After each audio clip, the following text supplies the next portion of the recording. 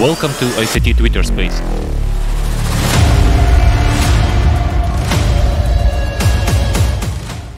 Good morning, folks. Good morning.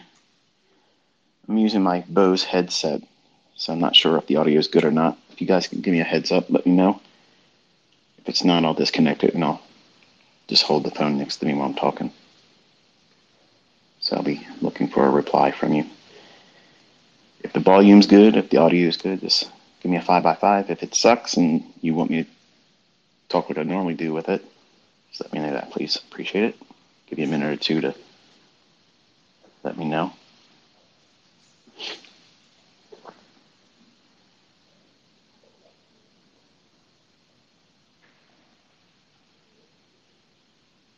Awesome. Thank you very much for that. All right, so we're talking today on Saturday morning, typical ICT Shotgun Saturday. I'm not in a vehicle today. I'm sitting here in my trading office staring at my monitors that are off, reflecting on the fact that I chose to sleep in and not be a part of the morning session yesterday. And my ambitious young one took it upon himself to try to do things that he wasn't prepared to do and drive it until the brakes fall off. Wanted to impress Dad yesterday, and the other side of the coin showed itself and couldn't fix himself. So I spent a little bit of time in the afternoon coaching him, and I spent some time with my older students in the PM session, and kind of like wanted to show what was difficult about yesterday. And obviously waking up later in the morning, I didn't see too much of high probability of anything. In the morning session, it was more or less seek and destroy. Higher highs, lower lows, higher highs, lower lows, back and forth. And then finally during the lunch hour, kept pressing higher, going into that new week opening gap. Then finally closing on the high at that gap. So I want to kind of talk a little bit about what it was like when I was younger, and also what my son experienced. And in case you don't know, my son has a funded account challenge, or what's it called, a combine that he wanted to go that route, and that's fine, whatever. Never traded before, and he is one of those individuals that, and I mention it a lot of times, where you show somebody something, and even before you're done showing it, that you haven't even got through the entire presentation or illustration or example of it, they want to take it and try to do it too right away. That's my son. He's 100 mile an hour. He's always been that way. He was real quick to get up and walk as a baby, and once he started moving, he doesn't stop. He's just he's going. One of the things I wanted to do, but I felt that was a little bit overbearing, I wanted to have him set up the account where he didn't have access to it without me sitting there. But he's 18, and I felt that was a little out of place. And maybe I'm, trying to protect too much, but this is what I didn't want to see happen, at least to this degree. It's not terrible, don't get me wrong, because the account that he tried to work with was the $150,000 funded account combine. So you're not getting 150,000, let's be real, but he was able to see 153,400 something. I think that's what he said the high was yesterday. And he didn't feel that was enough. And he wanted to impress me and try to get it over 155. Well, you know what that means. You probably experienced this as well. And when I was younger, whenever I was doing incrementally good, not that I was trading great because I was new, but the times that I would get in, be profitable, and then not hold the trade because I was either nervous or I second guessed myself, I would close the trade early. and then it would run in my favor. And if I just would have held on to it, it would have hit my target, and that would have been much more satisfying. But because it didn't happen that way, and it's just a typical thing for someone that's new. So if you experience this, or even someone that's never been consistently profitable, whenever you get a win, whether it be small or sizable, you don't really feel good about it because what's happening is new to you. You don't know where it's going. So you feel like you got to close the trade prematurely because you're afraid it's going to become a losing trade. And you really don't know where it's going to go, which is the reason why I teach all of you to learn to draw on liquidity. Where is it likely to go? If you don't have that, you're going to be a victim to your own emotions and you'll psych yourself out. So yesterday morning, he got lucky on his first move. Actually made 831 on a short. Got out actually at a pretty decent location before it reversed and went higher. Now, if he was following the rules, that would have been it. That would have been it, and I wouldn't have been upset had he shown me just that, because the rules were, like, I have to be there. Like, I got to be there next to you. I want to observe what you're doing. No, that wasn't happening. He wanted to get in there and drive it. Well, he did. Went from 153.4, which was $3,400, towards the $9,000 you have to get to before you get funded. I guess that's what they call it. You pass the first phase combine. You drop down to 149,000 and some change. Now, that's nothing. Literally, I mean, I could sit there with him this week and tell him, look, go here, do this, do that, do this. And he'll push the button, and we can get right back up to that pre-Friday morning issue. It was very difficult for me not to go off the rails and like be more of a dad than ICT the coach. Like, I wanted to tell him, look, that was not something you do. And it could have been the entirety. Like, it could have been, well, I guess it couldn't have been really. Now I think about it. They have like a limit and they stop you. So whatever that limit, that threshold is, it keeps you, I guess, from doing more damage to whatever. But he didn't want to say anything to me. And that was the first tip off. So when I got up and I walked out and I saw him, he broke eye contact with me and grabbed all of his, his phone and stuff and started moving around. I'm like, he's not wanting to say anything to me. He's giving me a chance to get my bearings. I just woke up. No. A couple minutes later, he's still not saying anything. So I know right away, okay, what's going on? Is it the girlfriend? And no, it's not the girlfriend. Are we doing anything today? And I think he was hoping it was going to be the answer no. That would guess buy him some time over the weekend. No, we're going to look at the afternoon session. Let's go take a look at it. He goes, well, I want to talk to you about something, Dad. And I was like, oh yeah, what's that? He goes, oh, I did good on the first move this morning. And I was like, you did good what? Like paper? Like you're watching tape reading? He goes, no, I actually did. It was 831. 831. Oh wow! So I'm thinking, man, all right. Even though I wasn't there, I'm a little irritated by that. But then he goes, but I broke some rules, plural. So right away I'm thinking, okay, you lost the 830. Okay, big deal. I'm preparing myself for that. No, he just says you got to take a look at it to see it. I was like, okay. So I saw it and I was like, okay, you gotta recognize this is the improper way of doing it. Number one, you're driving without someone next to you. Like you're under your provisions still, okay, as a trader. You don't know what you're doing. And I appreciate your enthusiasm. I appreciate your excitement to try to do something, but this isn't a video game. And you don't really know what you're doing yet, which is the reason why I'm sitting next to you, explaining to you what it is that you should be seeing. And I'm evaluating when you want to do something, when you think it's about to be there in terms of a setup.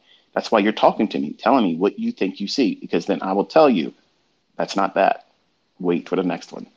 That's the whole purpose of me being next to you. I'm filtering what you think you're seeing. So I'm allowing for you to see it, observe it, but I'm also canceling out the ones that aren't not good.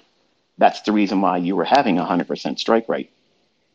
That's the reason why you were going in, getting that move, and it's done, and it had next to no drawdown. You got lucky in the morning, and you had what would have been the largest win since you opened it up last Friday. You should have stopped right then and there and didn't do anything else. Why did you go back in? Now listen to the reasons, okay? I thought that it was going to keep moving and have a big range day on the daily chart. He saw relative equal lows, and he wanted to see it go down to take that out.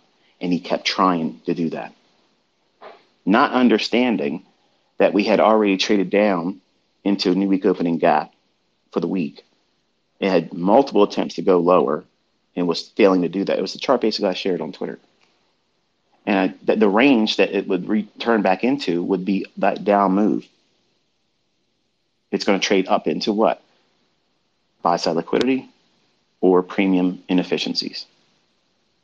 So he kept trying and kept trying and kept trying. And he said he had one or two times where he tried to go long, but he was afraid to hold the long because he felt that those relative equal lows was going to be the one that they take out. So he kept pushing, and small little incremental slices took away the 831 and then took away the week of gains and progress that we were able to put onto it. And now he sits at 149. So I told him, I said, well, first and foremost, number one, the rule is this. You do not do this without me next to you. And he's like, that's not going to happen anymore. I know now I'm not ready. And it makes me angry because I thought I could see it. And I was like, you're not going to learn it that quick. Like, this is exactly what all of you listening to me here in this Twitter space tend to do as well. You're just like that impatient person. Like when you're trying to show somebody, I'm a novice magician since I was a child. Okay, I've always enjoyed it. Do card tricks and coin tricks and all that kind of stuff. And invariably, I would always show somebody something. And there's just one guy in the crowd always that wants to pretend or show that they know how it was done. And they try to do it. And of course, they fall on their face and look stupid. And then because they can't do it, then they attack you and say, well, it's really not any trick to it. It's this or that, whatever. That's a weak-minded person. Okay. And everybody comes into trading as a weak-minded person. You're impatient. You want to rush to making money. You want to rush to do something right because you want to feel smart. You want to feel good about yourself. And my son is very results driven. Like he wants to get accolades early. He does well in the sports. He does well in his video games. He's done well academically. He just always wants to do better than everyone else. And that's kind of like ingrained in the DNA from me. Of all my children, he's that one. And I tried to explain to him, I said, listen, this is an industry, this is a thing, okay, that you can't do that in. As much as you're going to be feeling inside that you're going to be able to do that, with this, you won't. Believe me, it's hard for me to tell you that because you're my son, but I'm also telling you because, number one, I thought I was going to be the exception, and I wasn't the exception. And it's very difficult to accept that when it first happens, and you just had it slammed upside your forehead.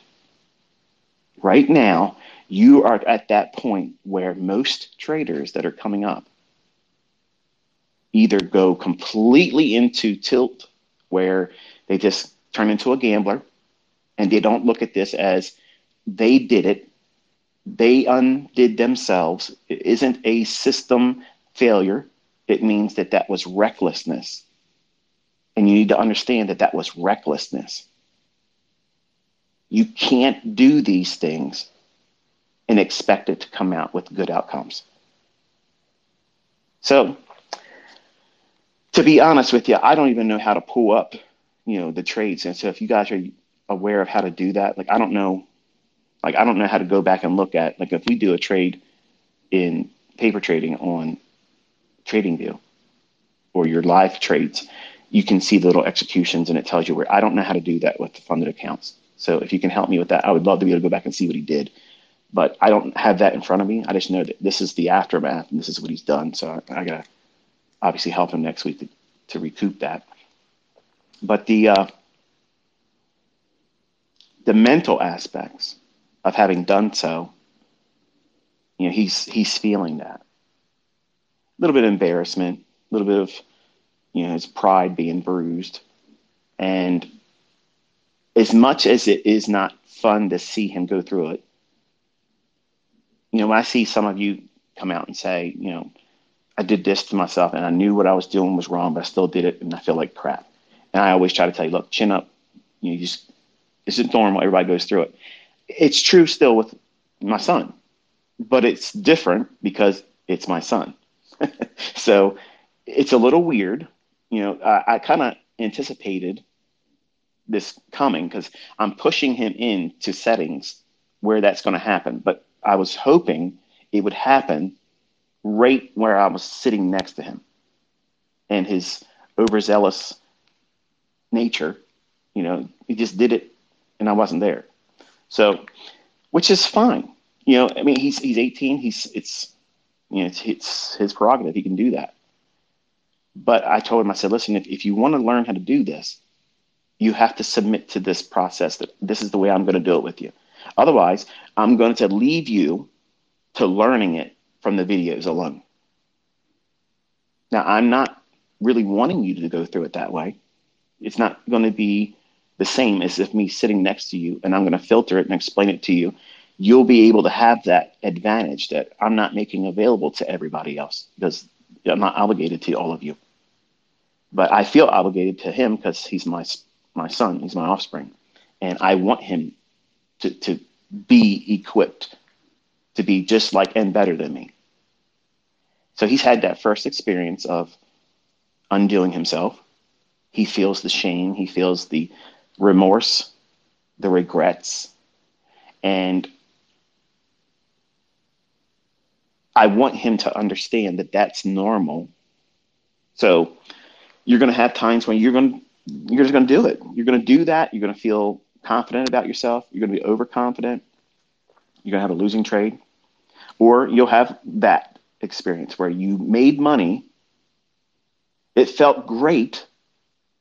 You want to do it again because you feel like it's going to move even more. And then you try to go back in again and it's not doing what you want it to do. And then now you got to go into fixing. You're starting to put fires out that you started yourself. But you don't realize it's not water that you're pouring on the fire. You're pouring gasoline on it. And it accelerates. And that wildfire spreads and it eats into not only the gain that you were unsatisfied with, but now it starts eating into equity that you worked hard for to build up. And then enter into drawdown. And that threshold, it's okay to lose what you made on a trading day. It's easy to tolerate that. It's just frustration. Yeah, it sucks a little bit. But then when you eat up what you worked for a week or a month or so, that really hurts. That's like a kick in the joint. You don't really like that. It sucks. And especially if you go into a weekend as a trader, that really, really stings. And it takes the pleasure out of everything. Food don't taste as well. Friends, company, it irritates the shit out of you. Everything is heightened.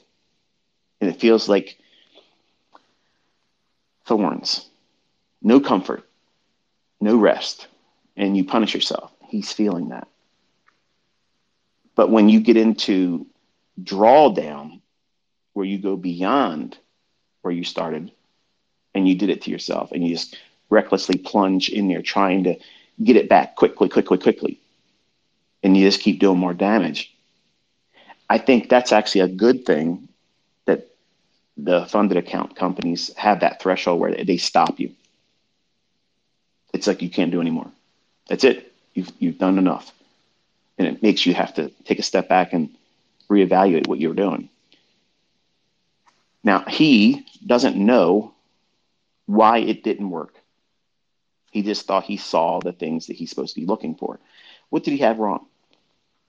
Apart from going back in when he had a really respectful return, $831. That's a nice little return. That's actually above the range of target that I had set forth for him, saying, look, this is all you're trying to do. You're trying to do this, nothing else. You're not trying to get rich. You're not trying to blow it up. You're not trying to pass the combine in a week. You're not trying to pass it in 5 days. Okay.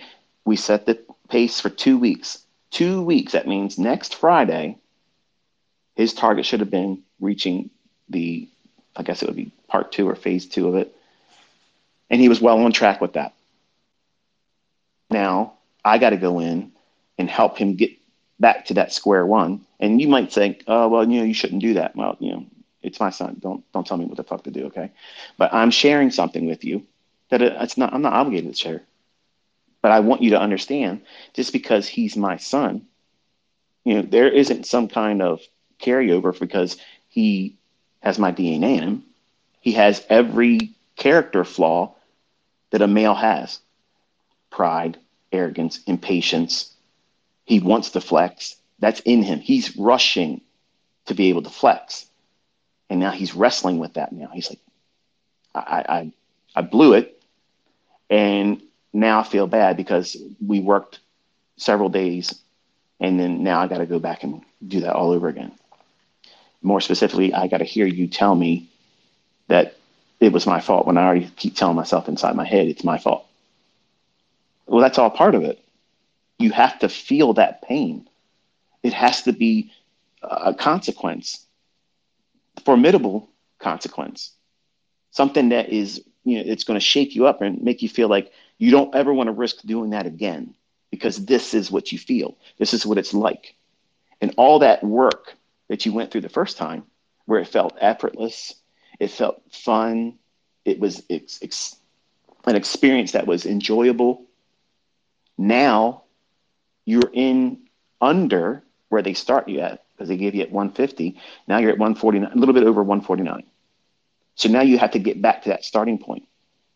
And everything you do now, every trade, you're going to be concerned much more so about the outcome because you're in drawdown. And that creates toxic thinking. And you tend to do what? You tend to avoid following the rules. You basically abandon everything that you're supposed to be doing, which is the reason why people fail themselves and they blow their account. Because now you've increased the sensitivity to every transaction you make until you get back to your equity high. Like, that's the magic thing. Like, that's the magic number. You have to have that money back in your account, or you're going to be scared all the time. And in your mind, you're thinking, and everybody does this. Okay, this is what it felt like for me when I first blew my first account, or approaching, going back in through correcting drawdown. Everybody that goes through drawdown, everyone, I don't give a fuck how long you've been trading, how much money you make. When you go through drawdown and you have an equity high and you've drawn down from that equity high, you feel like you're staring up at a mountain. And it may not even be that much money. And this is not a lot of money. I could literally do his entire funded account shit on Monday. I could get him at 159 rate. I can do $10,000 on Monday. I can do that. That's not what this is about. I'm teaching him, but now this lesson came a whole lot sooner and not in the way I wanted it to happen. I wanted him to do those things in front of me where I can control how much the drawdown was, and then teach him right then and there. Okay, now this is what you're going to do to mitigate it. You're going to stop right here today. Leave it alone. Go home with the loss. And then we'll come back tomorrow, trade with half the size, and then build it back up. And then you'll be fine. You won't be afraid of it. So now he has that toxic feeling of impatience. I got to get it back. And I'm sure he feels it even worse than you would, because ICT's his dad. He knows I'm going to be in his ass about it. Not yet, because I don't want to add to what he's already feeling. But once we get it back up, I'm going to get into his ass. Okay. But he needs to be on good footing before I do that, because I don't want to crush his spirit. Once he has the account back up, then I can chew into his ass and tell him, look, this is what you did wrong. This is how you've now impacted your perspective on price. You don't realize it yet, but you're going to remember this every single time you get into a trade and it starts drawing against you, even a little bit. It's just the beginning of that same thing I just did to myself in the beginning. 3 years from now, you're going to think that same thing. And there's two perspectives to have in mind. You can look at that and then cause it and allow it to cause paralysis and second guess yourself. Or you can say, yep, that's the reason why I'm using a stop loss. Yep, that's the reason why I'm not over leveraging. Yep, that's the reason why I'm going to take a loss in the session and stop and come back the next session. If I'm all going to trade anymore today, I have to wait and come back in the next session. You place time between your transactions. Because if you're trading when you take a loss and you go right back in, unless you have a lot of experience, it's better for you to take a step away, put time between that, because you have chemicals coursing through your bloodstream that are really having an impact on how you see things. See, in your mind, you see that loss or that drawdown as an emergency, just like he felt on Friday morning. He felt that that was an emergency. He could lose that entire thing and have to reset it. I would not be ashamed of that, because that's normal. He doesn't know what he's doing. Left to his own devices and his own intellect, he would absolutely 100%, 1,000% likelihood he's going to fail that if I'm not next to him. And that was the reason why I told him, I said, make these decisions when I'm next to you and let me filter them for you. Okay. You'll learn still by doing it, but let me at least be there to filter it. And Friday morning, he wanted to be, 18 and life to go mentality. He's going to go out there and be a murderer and kill it. And bottom line is, he wasn't ready. And he found out by shock and awe that he was absolutely not ready.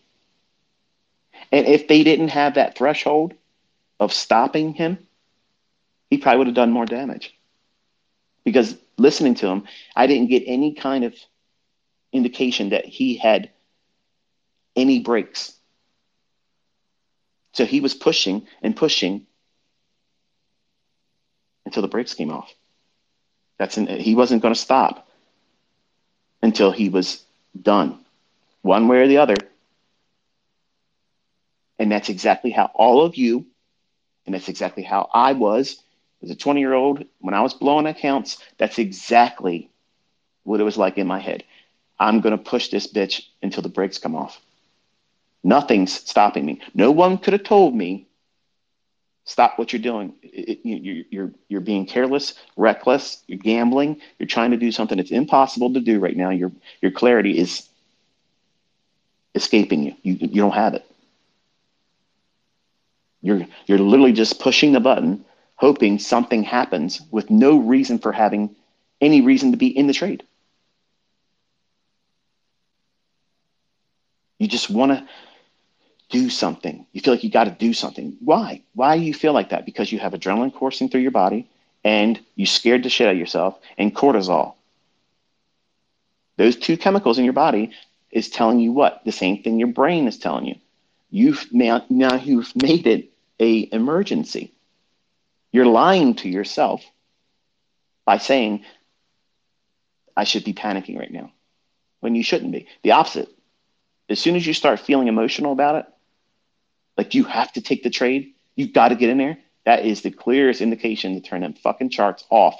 Leave your house, go for a drive with your phone not in your hand, and spend at least 30 minutes away. You got to let those chemicals and imbalances burn off, because you're literally under the influence of high stress chemicals that our bodies produce to enable us to fight or run away. It's fight or flight. And you're sitting here in front of these charts telling yourself that there's an emergency that you've created. And there's a fire that you got to put out. You know how you put it out? It's real easy. Close all positions, remove all orders, turn the charts off, and get the fuck away from it. There it is. It's handled. No more emergency. That's it. You have a paper cut. Yes, your pride's hurt. Yes, you did damage to the account, but you have an account still. If you blow the account, yeah, you burned your house down. It sucks. But all of that still is not an emergency. You can refund, you can reset, you can add more money to an account, all that. But see, what happens is when you draw down from an equity high, especially when you're new, and then you fall from that height, and $3,400 is shit money. Like, that's nothing. It's not even real money. It's the combine. But in his mind, he's thinking, like, that's a lot of money to him. And he wants to get funded. He wants to, and here's the reason why he's wanting to rush too. They have senior week coming up in June, where all the kids here, they all go down to Eastern Shore and rent hotel rooms, and they all act like fools and carry on. And he wants to have a lot of money to just do whatever and be a baller in front of his girlfriend. And that was what was in his mind Friday morning.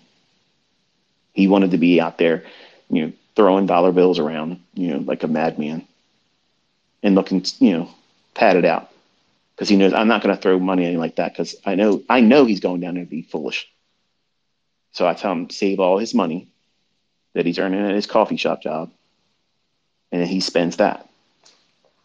So, of course, being a young man, he wants to have more than that. So when you have these equity highs that you slip away from and you have drawdown, it literally feels like you're walking up to a mountain and you're looking up, getting a kink in your neck as you look up at the height, and you tell yourself, I got to get all the way back up there. When before, when you were building it up, you didn't look at that like that. You were just trying to take one trade at a time. It was just one step at a time, like a rock climber. Where's my next foothold? Where's my next gripping point? That's all you cared about. You're doing the right thing. That's following the model. Now what's happening is when you're in drawdown, you're looking up at that mountain, that peak that you slid down from. And you're thinking, how am I going to get back up there? Well, fuck, how did you get there the first time? Incremental, modular steps. Basic, boring, following the rules, doing this, expecting that, doing this, expecting that, one piece at a time. Think about it. Before you go into drawdown, you're not trying to do crazy shit. You're just trying to do what's the next trade. Do that. Stop.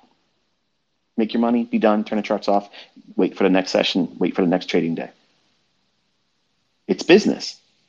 But now you're looking at that same business that you now have a loss. You're in drawdown. You're looking up at that old equity high, and you're telling yourself, this is going to be so hard to get back up to that.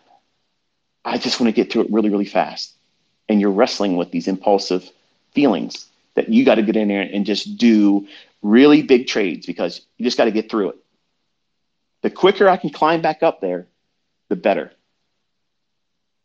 When that's absolutely the worst mentality to have. You need to tell yourself the same thing you did before. I'm going to find my next setup based on the model. I'm going to risk less money. I'm submitting to the ideal now because I have to do this at a longer duration.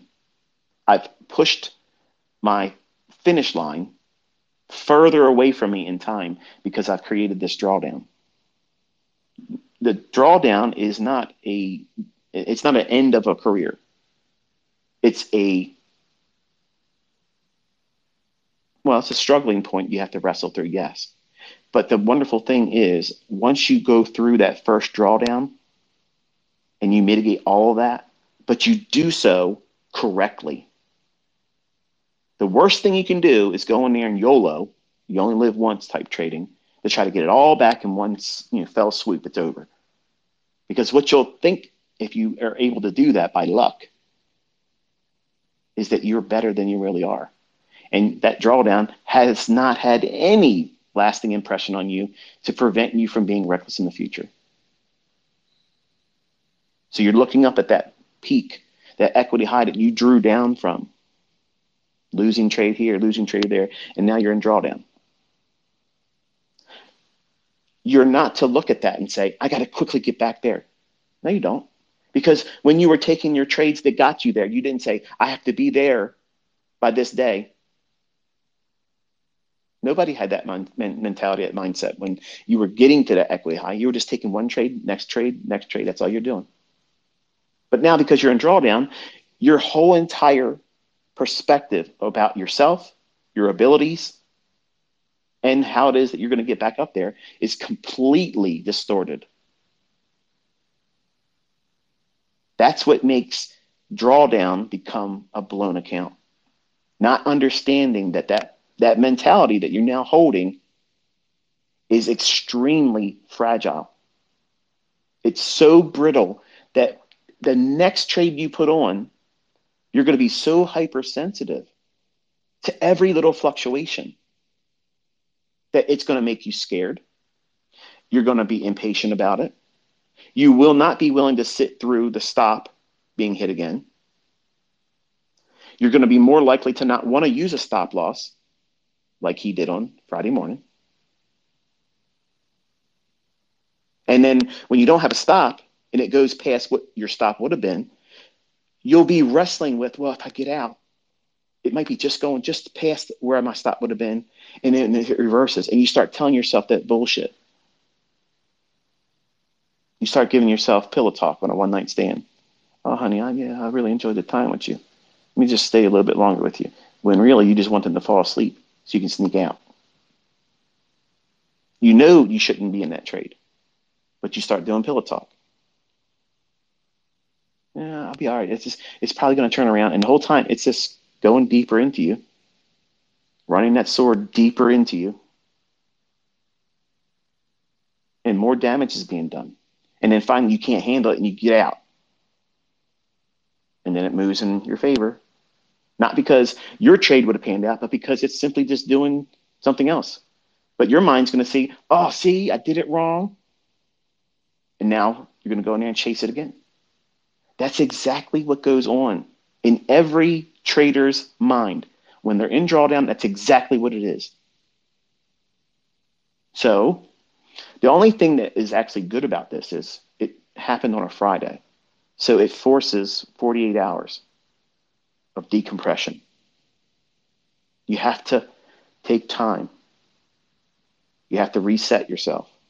You got to remind yourself with positive self-talk that nothing has changed.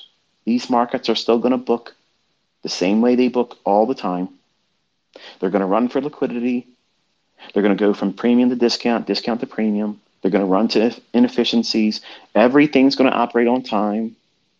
You just did something incorrect. In this moment, because he's new, he doesn't have but just a couple of days of journals to look at. So he doesn't really have a plethora of experience of leaning back on when it was good. This is why it's essential for you to be demoing, well, not demoing, to be journaling. That way, when you start practicing with forward testing and you feel like you have encountered a period where maybe they changed the algorithm, they're not changing shit, but you'll feel like everything's broke because you're just doing it wrong. And you'll feel depressed. You'll feel like you're not getting it.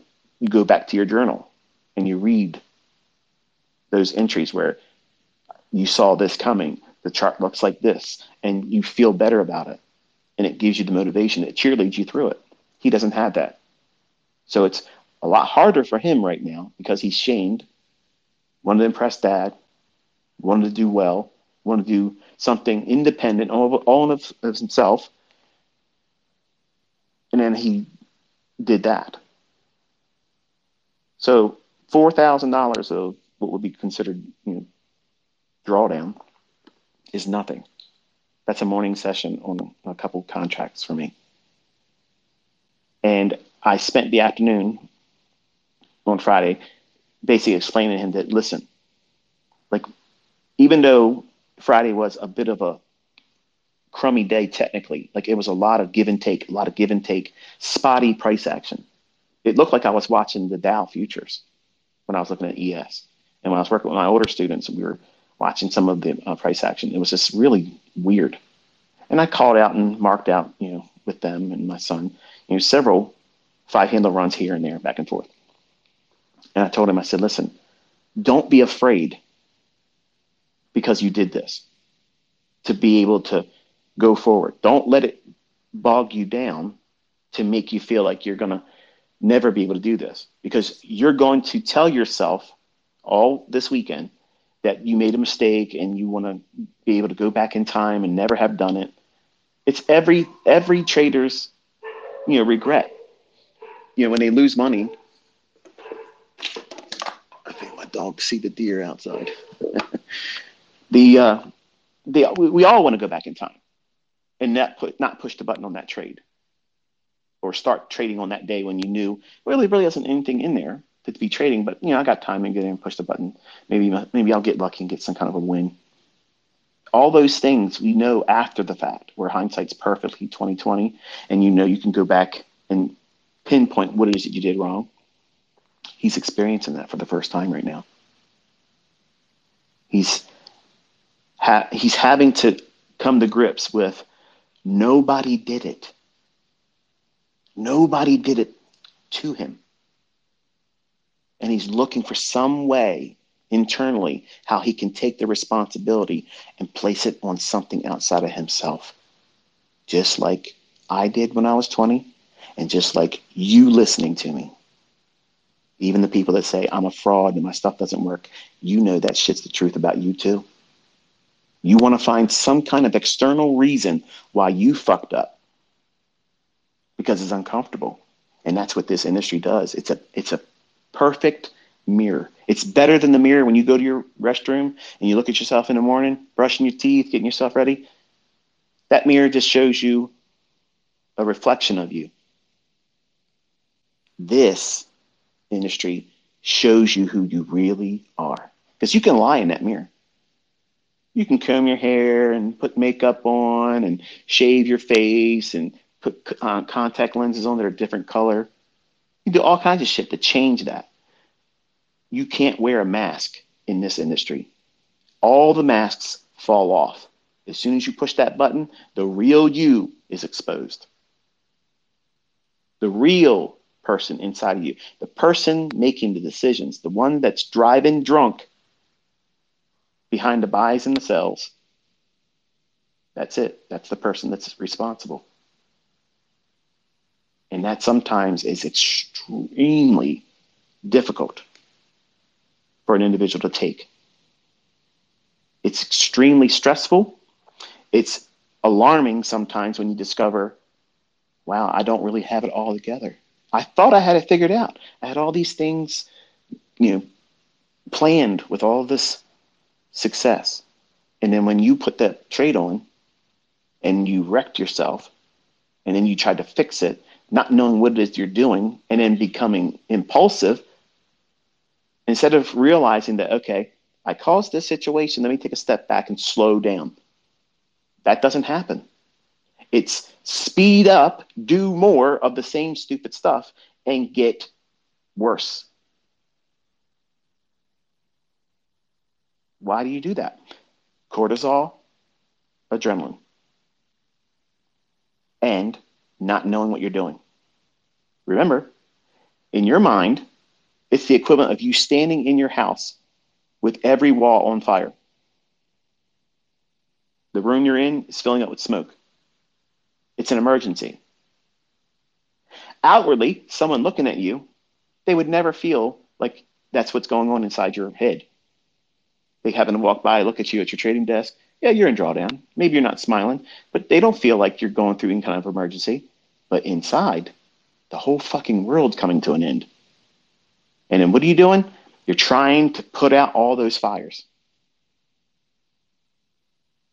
That's what he experienced. That's what I experienced every time I blew an account. That's exactly what you experience all the time too. Send me a tweet and tell me, hell yeah, if that's exactly what you've encountered when you blew your account. And you'll see, you're not the only one. Everybody has gone through this at least a dozen times. Not just once, a dozen times. And until you get to that point where you know your model and you have mastered yourself, 18-year-old kid, especially a male, I mean, he's never going to be in control of himself. Not at 18. There's too many chemicals, being pushed through his natural development. I mean, he's at the peak of his testosterone too, so he feels like he can do everything, like he's superhuman. And that's why it's a little bit harder of a prick to his ego and pride when any failure comes, because he thinks that it should be the same feeling he has when he does anything else and succeeds at. So it's good for him to be humbled. It's good for him to learn like he's learning right now. It's also good for Dad because I didn't give him money, because he would have probably spent more money in drawdown or loading the account without me being there.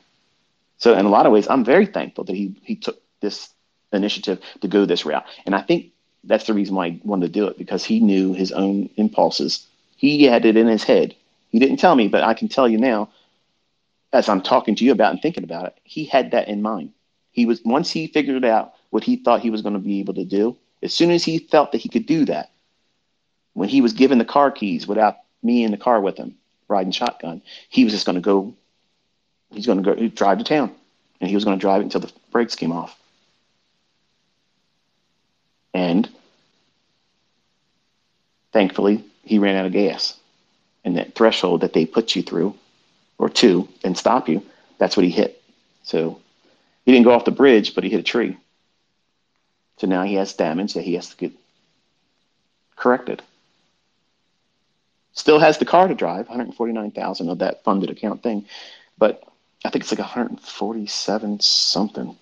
Okay, but he has to be very careful. And I told him, I said, you got to listen and don't do anything apart from me being next to you. You don't have to do a reset. Because he was saying worst case scenario, Dad, if I would have blown it out, because that's what he was willing to accept, we could just do a reset. I don't care. I'll do that. But I just wanted to get it back right away. Why? Why did you feel like you have to get it back right away? Because I felt like I had to get it back. It just felt like I had to. No, you were telling yourself that. Nothing has to happen. Nothing. Nothing has to happen. You have to be comfortable between trades. You cannot have any kind of overwhelming impulsiveness to get in there to make something back or make something more. If you're doing that, that's the improper mindset. You are gambling. I promise you, if you're listening to me right now, if you are unstable and highly emotional, impatiently waiting to get into a trade, the best advice I can tell you is go do something else for 30 minutes. Come back. If you miss the move, who cares? That's not the last trade it's going to form. But if you lose your shit about having missed that move, you are a gambler. You are absolutely an uncontrolled gambler. You feel like you got to be in every move. I'm not teaching you to do that. And yesterday afternoon, I basically sat down with my son, and my older students they were privy to what I was doing. I was showing him buying and selling, up and down, up and down, up and down, up and down. And I said, listen, just because I can do this, just because I can do that, doesn't mean I sit in front of these charts and do that all day long. I want to pick my shots. I want to be able to do what makes sense to me. And the trade I know is likely to occur, and I'm not in a rush to get into, and everything lines up and I have all the signatures I'm looking for, they're the ones I tweet to you. They're the ones that I'm going in and telling you, okay, I'm going long here. I'm taking a short. And they, boom, take off. Well, there's one. I did lose one. And I see people tweeting all the time. You did that on purpose. You took a no. I got it wrong that day. I'm not infallible. I mean, I did it wrong. But most times I'm not doing it wrong. I'm calling it before it happens, and there it is. But I showed him. I said, listen, just because I can do that doesn't mean I go in there and go hog wild with it. It's not necessary. You need to master yourself. Just because you have the sword in your hand and you can swing it all around doesn't mean that that's what you should be doing. You should keep it in its scabbard, unsheathe it, do one stroke. Iaido. It's the art of drawing a sword. You pull that blade out. As you're drawing it, it's also a cut. You remove the blood and then put it back in the scabbard. The cut and the drawing of the sword is all one motion. You're not out there like Jason Voorhees in Friday the 13th fucking swinging around like a machete trying to cut everything. And that's exactly what you become, a crazed, homicidal fucking psychopath when you're in drawdown. You literally have a machete in your hand and you think every candlestick's a fucking tree that you got to chop down. This is the one I'm going to do next. Oh, yeah, you printed that? Let me go. And the whole time, you're hacking yourself up. You're not cutting anything down except for your equity base. And you don't even realize it because you're a crazed homicidal maniac because you did it to yourself. And you're looking at it like somebody else did it to you or something else did it to you. And you did it. You have lost the plot. You've lost control of yourself.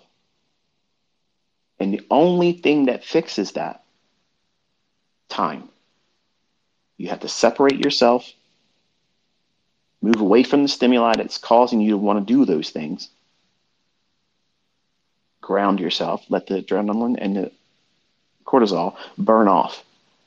It's going to take about a good 30 minutes. Cortisol lasts a little bit longer than the adrenaline. Adrenaline, several minutes and it's gone. Cortisol, it takes a little bit more time to burn that off. And then once you are in a proper state of mind, then you can deal with other things in your personal life and not be so snappy and punchy, ready to fight and have an argument. You won't feel like every little word that's being spoken to you has needles on it, pricking you. You won't argue with your spouse. You won't yell at your kids. You won't kick the dog. You won't get fired at your job.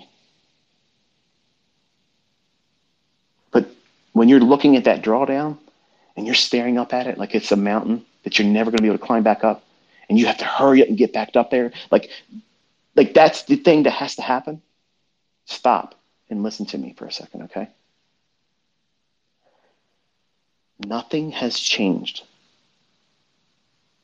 Everything is exactly the way it is right now and how it was exactly the same way when you were at the equity high. The system, the concepts, the methodology, and the way these markets book have not changed. The only thing that has changed is your perception about yourself, your own ability, and what you're going to do next. See, you have a sense of heightened concern. You had a house fire. You want to hurry up and get your house restored. Does it happen like that in real life? No. You lose some things that you can't get back. That sense of I'm doing everything right, this feels great, this is a lot easier than I thought it was while you were making that equity high. Now you have loss. You didn't need to second guess yourself in the beginning, but now you have to second guess yourself. Am I going to do that to myself again? What am I going to do? If this trade turns against me, how am I going to feel? See, now you have that in your mind now. And you're feeling it when you don't know how to trade, which causes a great deal of anxiety, performance anxiety. And it's easy to talk yourself out of ever staying with this when that happens. And a lot of people quit. A lot of people quit, but still push the button because they can't take themselves away from it because they're in a state of mind. They're impulsive, they're reckless, and they just aren't willing to wrestle themselves into discipline. They've already quit subconsciously. They know they're never going to be able to do it, but they just want to push the button. Much like I mentioned before in a Twitter space, and I think I talked about it one time on a YouTube video lecture somewhere. On my first year honeymoon, I told you I took $100. That's all I had to take input into a, what do you call them? The slot machines. I could have brought more, but all I wanted to bring was $100 because I knew the chance of me making any money off of that is next to none. So I limited myself to $100. And I tried eventually, after being there for hours, trying to lose the $100. Like I was down, just wanted to be done with it, but I didn't want to walk away because I was like, this is stupid. Like I just want to lose it and be done. That's exactly what happens when you trade with the state of mind that my son has right now. You want to be able to say that you got pushed out of it by some external force. Yeah, stupid brokers. Yeah, the stupid market makers. They did it to me again. They got my stop. Oh, because then it makes it a lot easier to deal with. You didn't mess up. It was somebody else that did it to you. You didn't do anything wrong. You did everything wrong. You did everything wrong. And you have no sense of responsibility. And unfortunately, in this industry, responsibility is always yours. It's yours.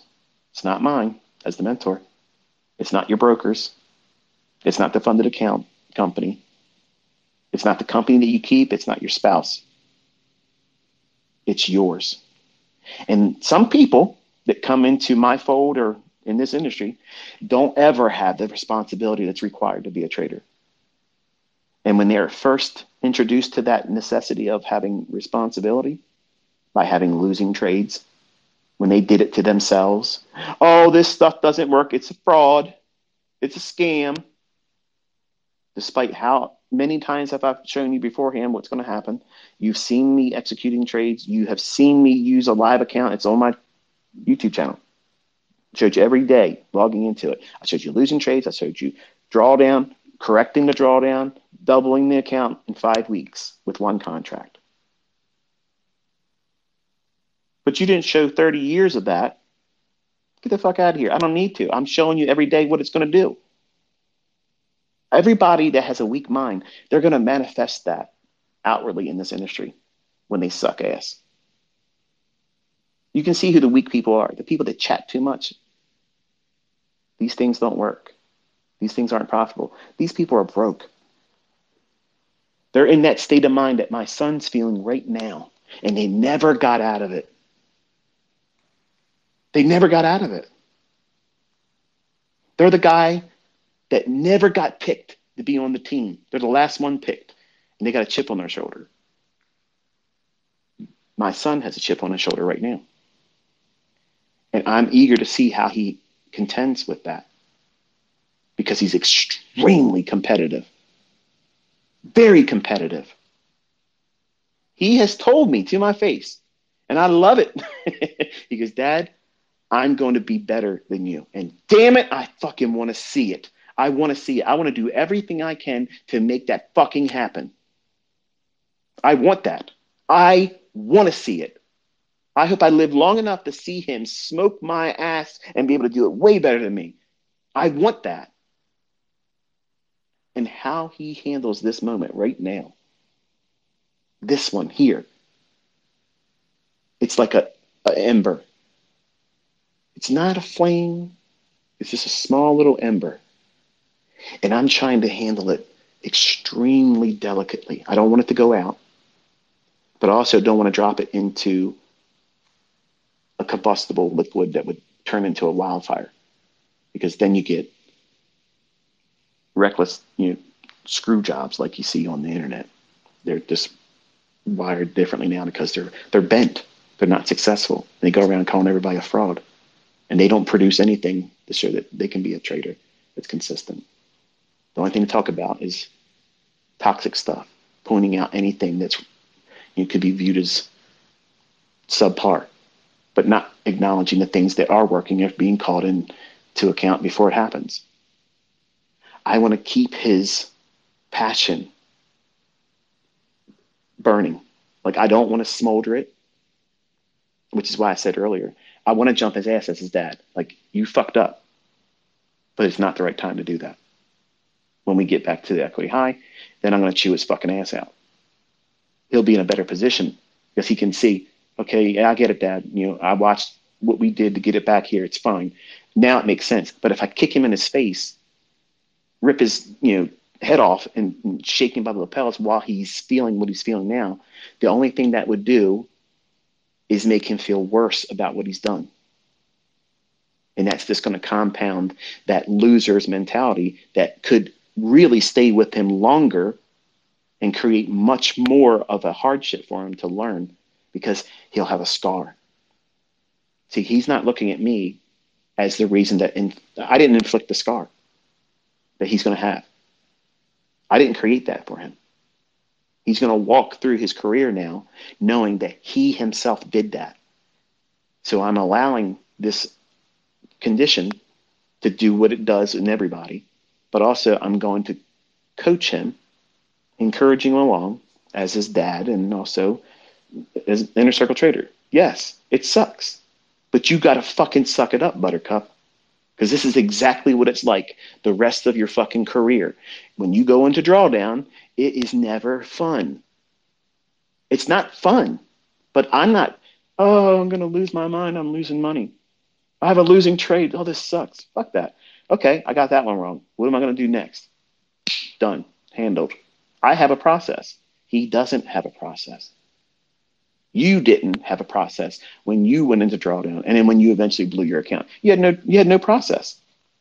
You were in that burning house, and you were trying to put out the house fire because you didn't want all of your loved ones' things and your things, the things that you treasure in your life. You didn't want to see them all go up in smoke because you can't replace them. That's exactly what you're thinking about with that equity high. You think that's a family heirloom that you can't replace. The fuck out of here. That thing is something that you're going to go past. All this is a slingshot. Drawdowns are a slingshot. You go up to an equity high, you draw back to get more energy, and then let it go. Boom! New equity high. Eventually, you draw down again. Okay, that's no problem. I'm drawing down like a slingshot. And then, boom! New equity high. That's how this shit works.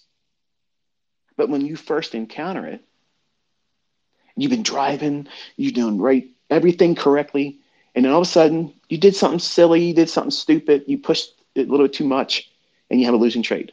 Okay, stop. Don't go back in. Wait till the next trading day. Give yourself some time. Remind yourself outwardly with your own mouth speaking it. Tell yourself, there is no emergency. This losing trade is not an emergency. This is not something that I have to contend with immediately. I don't have to put this out as a fire. It's not a fire. It's a flat tire.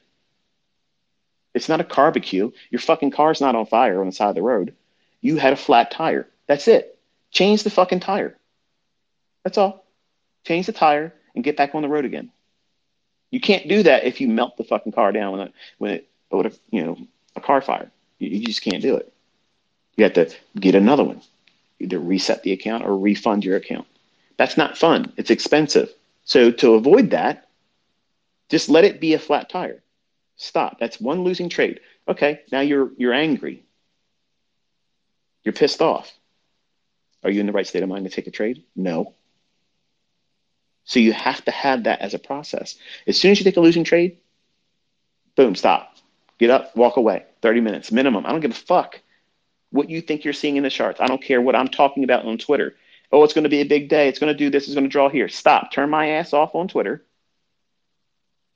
Don't look at social media. Turn your charts off. Leave for 30 minutes. Minimum.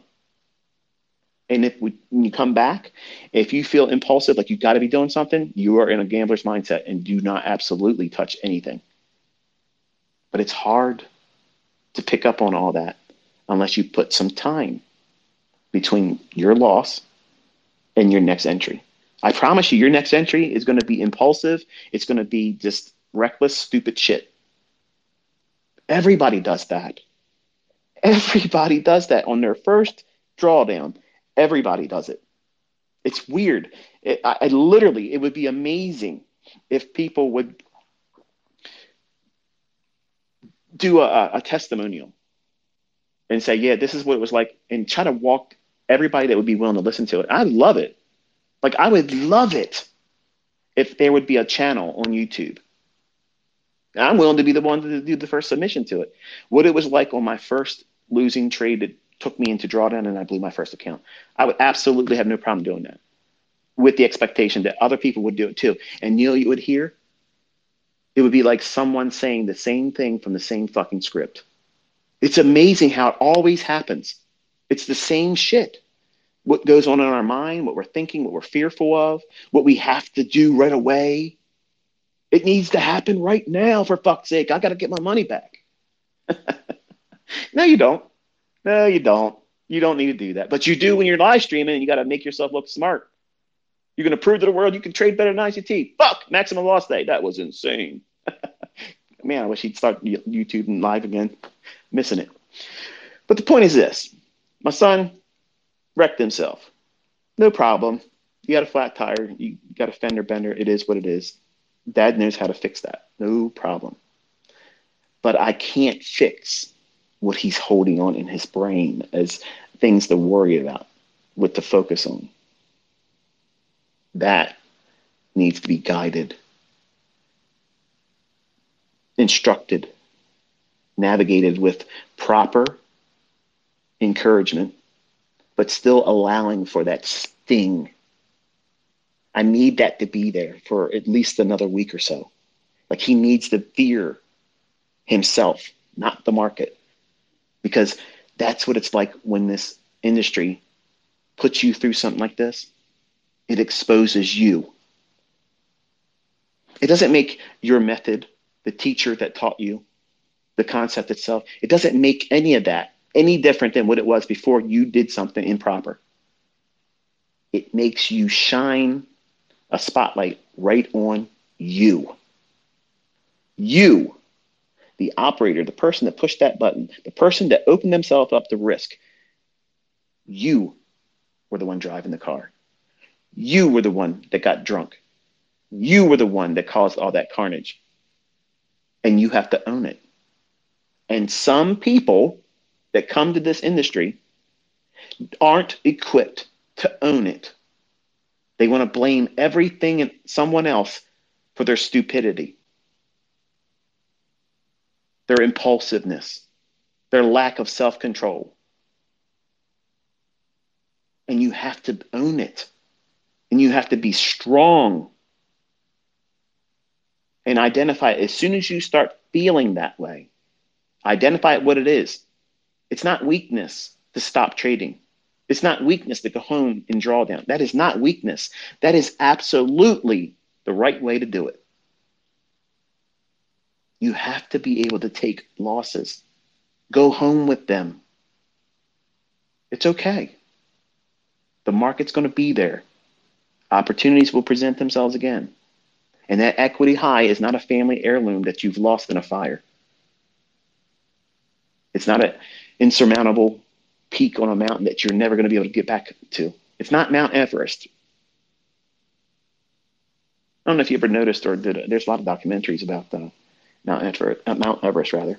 And I would never climb that place. I would never do that. I'm afraid of heights. I ain't going to be afraid to say it. I have vertigo. And if I watch a video on YouTube where people are really high up, I literally feel like I'm falling off the couch. And I'm in my home, but I literally feel like I'm going to fall looking like that. I don't have the ability to handle that. But you're not looking at that equity high that you slip down and draw down from and viewing that as Mount Everest. And listening to documentaries about Mount Everest, there's a lot of people that climb up there and die up there, and they can't go up there and get them. That's where they drop. That's where they lay, and the cold temperature just keeps them, how they were when they dropped. Just because you want to climb back up there again, you don't want to die on the ascent, much like a lot of people do trying to climb Mount Everest. Healthy, fit people have died climbing up there. They went too fast. You have to go up a little while, rest, let yourself get accustomed to that height. Same way when you're coming down, much like a scuba diver. You go down, you have to go down at a controlled pace. And you got to come up a controlled pace to allow the blood to regulate. Otherwise, you'll get the bends. And that's not fun. But that equity high that you fell from, you're going to go there again, but you don't have to go there right away. It's just like when you went to your favorite vacation destination. You went there, the drive was great. You couldn't wait to see the new equity high in your new trades. Okay, great. You get a new equity high. Wonderful. You show your wife, okay, big deal. It's a new high score. And then you want to impress her. What do? Take the next trade because you feel like you're right there. It's almost at that target I'm looking for. This is another thing I'd like to see. How many people did their ass in when they were just trying to get to a target that they have already assigned? Like, I have to get to this level. This is my target. And they may have got out of a trade that just fell short. Like I'm talking like 20 fucking bucks. Something so simple like that. I just missed my target. As a 20-year-old, I did stupid shit like that. I was trading copper one time. And I literally fell short of it. One point. And that would have been the number that I was aiming for. And there was time still left in the day. I said, all right, let me just go in here real quick and do one more. In that one single contract, trying to get to that level, it was a losing trade. So what happened? The same thing happened with my son on Friday morning. Fuck. Well, I got to get that back now. I don't care if I get my target today. I got to get that back because that's just not going to be acceptable. So I did another trade, and it was another losing trade. So now I'm in the wrong state of mind, but I don't know this. I don't know enough about myself. I don't know that this is what goes on in the minds of traders that are now hopped up on risk and gambling. I'm not looking at if I get it wrong. I'm only looking at I'm going to get it right if I just keep doing it long enough. I'll get it back. And that's the wrong mentality.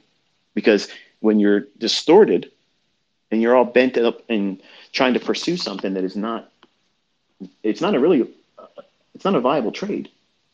You're trying to impose your will. You want what you want. And what have you done? You grabbed your club as a caveman, walked out your cave, and you're looking for something to bonk over its head and drag it back to your cave and say it's mine. And that's what I did. And then ended up not making 3 profitable trades to get back the losses. Then I switched and I traded cotton and then blew the account that day. All because I had a target that I was just 1 point away from. And I felt so certain that it was going to trade to that level and allow me to get to it. It was a pursuit to have my will, come to fruition. Not, is there really a trade here? Is there really a trade here that makes sense? No, absolutely not. But I would love to hear stories like that from other traders where they just fell short of a target that they had to have. And they pushed the envelope. They pushed the trade. They pushed more trades because they had to get that number. They had to get that target. And they blew themselves. I know I'm not the only one that's ever had that experience. I know. There has to be more of you out there that's done that. If you have, you just say, hey, I did that dumb shit too. And look where you're at now, what you are learning. That wasn't the end of your career. That didn't do you in where you don't want to trade anymore. It's an unfortunate thing. It was a car accident that, you totaled that car. It sucks. I know. But it's not the end of it. You have to slow yourself down, apply the brakes, put some time in between the last thing you just did to yourself that's caused pain, drawdown, an adverse result that you did not want to have, but now you're stuck with. So now how are you going to deal with it? Are you going to allow it? Is my son going to allow this to frame a toxic mindset going forward? Is he going to be fearful of things now? Is he going to be afraid to take trade entries now more so because, remember, that's how he started. He's afraid. And what did he do? He listened to my lecturing saying, this is how you overcome it. This is how you don't fear it. So he just plunged trying to overcome fear. But he tried to do it with his funded account, not the demo. He did the classic, I want to get in there and start making money. I got to learn how to trade with real money. If you want to learn how to trade, you got to start with a real account because demos don't do it. That's bullshit. And here's my own flesh and blood proving it. You got to listen to me, folks. You have to listen to me. I've done this to myself dozens of times. If anybody knows how this is going to happen over and over again, I fucking know. I'm qualified to teach that. I absolutely am certain that there is nobody out there better equipped to be able to say, look, these are the characteristics that's going to result in you harming yourself. And if you do the opposite of these things and do the things I tell you to replace these toxic views, you're probably going to stand a better chance of not having done that again or ever in the future. And that's a pretty good target to reach for if you're a new trader. If you've never blown your account, it's not required for you to do that. Like that's not something that we're sitting around, and I always use this analogy a lot, but in Jaws, the first one, they're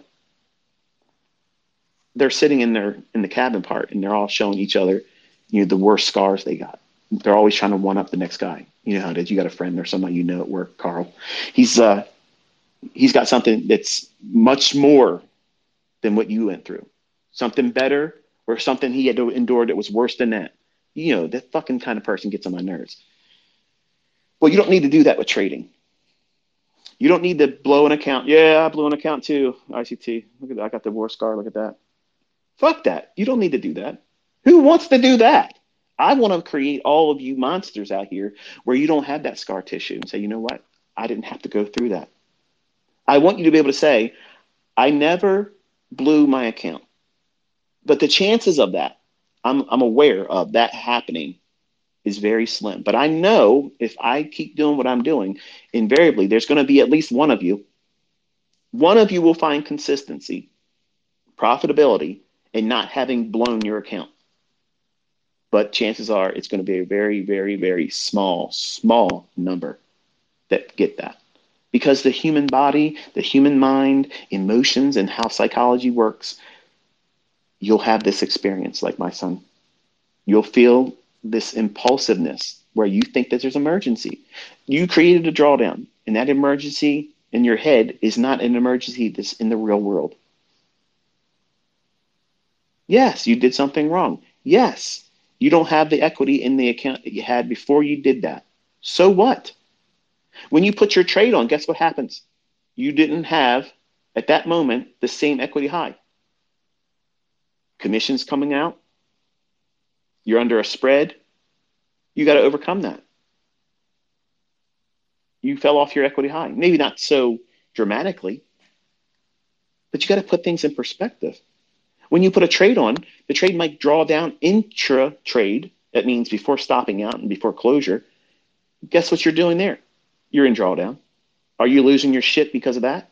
Some of you will be after drawdown. You'll be thinking it's the end of the world.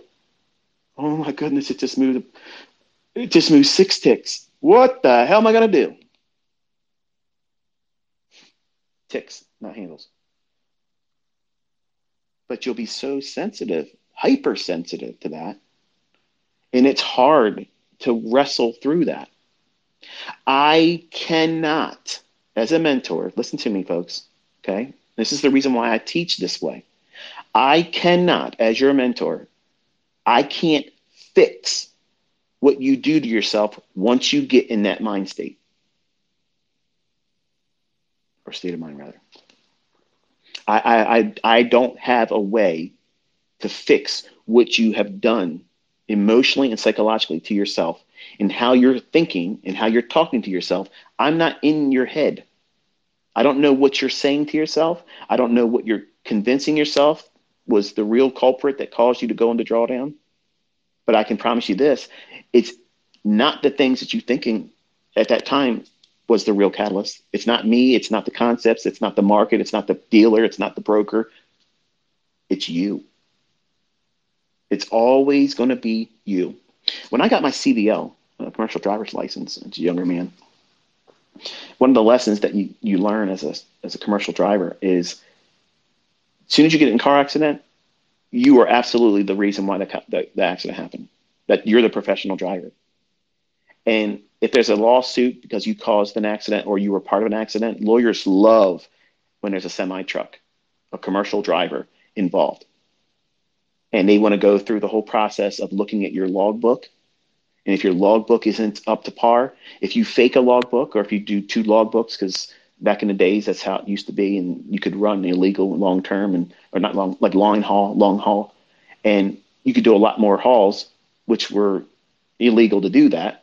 But long story short, they wanted to look at your logs. And if you lied on your log and you're saying that you were here at this time, you came on duty, started driving at this time, but you are further away from that, that lawyer has a slam dunk case because he's saying, here's your logbook where this is a federal document now. Like you are logging this, much like an airline pilot. Because when you're driving a tractor trailer, this shit is an airplane on the ground without wings. So everything you're doing with this machinery is regulated.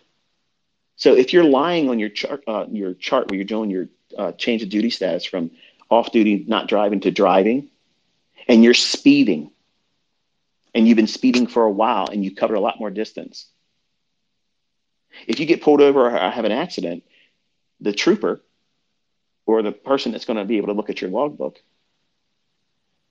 he sees that there's no way where you came on duty and where you are right now, there's no way you could have done that. So he has a slam dunk case as a lawyer, because if I was the lawyer, I'd go and say, okay, listen, you're absolutely at fault because by your own testimony in your logbook, it states that you were coming on duty in this town of this state at that time. How the hell are you able to be in this accident? If you came on duty there, that means you were speeding. If you're going to go into court in a situation like that, that lawyer is going to win every fucking time because he's going to say, if you were really doing this, this accident never would have happened and my clients wouldn't be injured or have their property damaged. And that's exactly what happens to tractor trailer drivers when they go to court. The lawyers always go through the logbooks because it's a slam dunk. Guaranteed that they're winning. And the driver may not have been the real reason for the accident, but because that tractor trailer is in part of it, they're going to get it. They're the professional driver.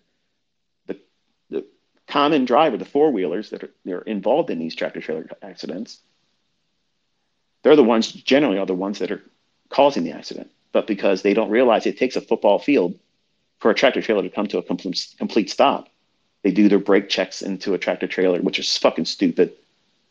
You don't realize that that's the reason how these trucks are not trying to run people over. But when someone gets in front of them and do dumb shit, they can't just stop these vehicles. It takes time. And they also want to live. They don't want to do something stupid and cause a jackknife. And then they not only kill themselves, but other people. And then you're probably thinking, what the hell is this got to do with anything? The point is, responsibility. Just like a tractor trailer driver, a commercial driver has to have full responsibility. Once they start that vehicle and they start moving it, they are at a higher level of accountability as a driver than you and I that drive around with a common Class C license. I don't have a Class A anymore. I gave it up years ago, but I wanted to keep it because if I got an RV with air brakes, but my Class A doesn't have air brakes, so I don't need to keep it. And I have no interest in ever getting it again. But you have to be responsible. You have to know that when you cause this damage to yourself, you own it. And some of you, just like some of these tractor trailer drivers, should not be drivers. They're reckless, driving and texting and doing dumb shit. And I did that stuff. I literally drove a truck with my left foot on the steering wheel, eating ramen noodles over the Key Bridge with high winds. And I was steering with my foot, eating ramen noodles. Why? Because I thought the fucking world was never going to be able to touch me. I was 20 years old. Everything was, whatever.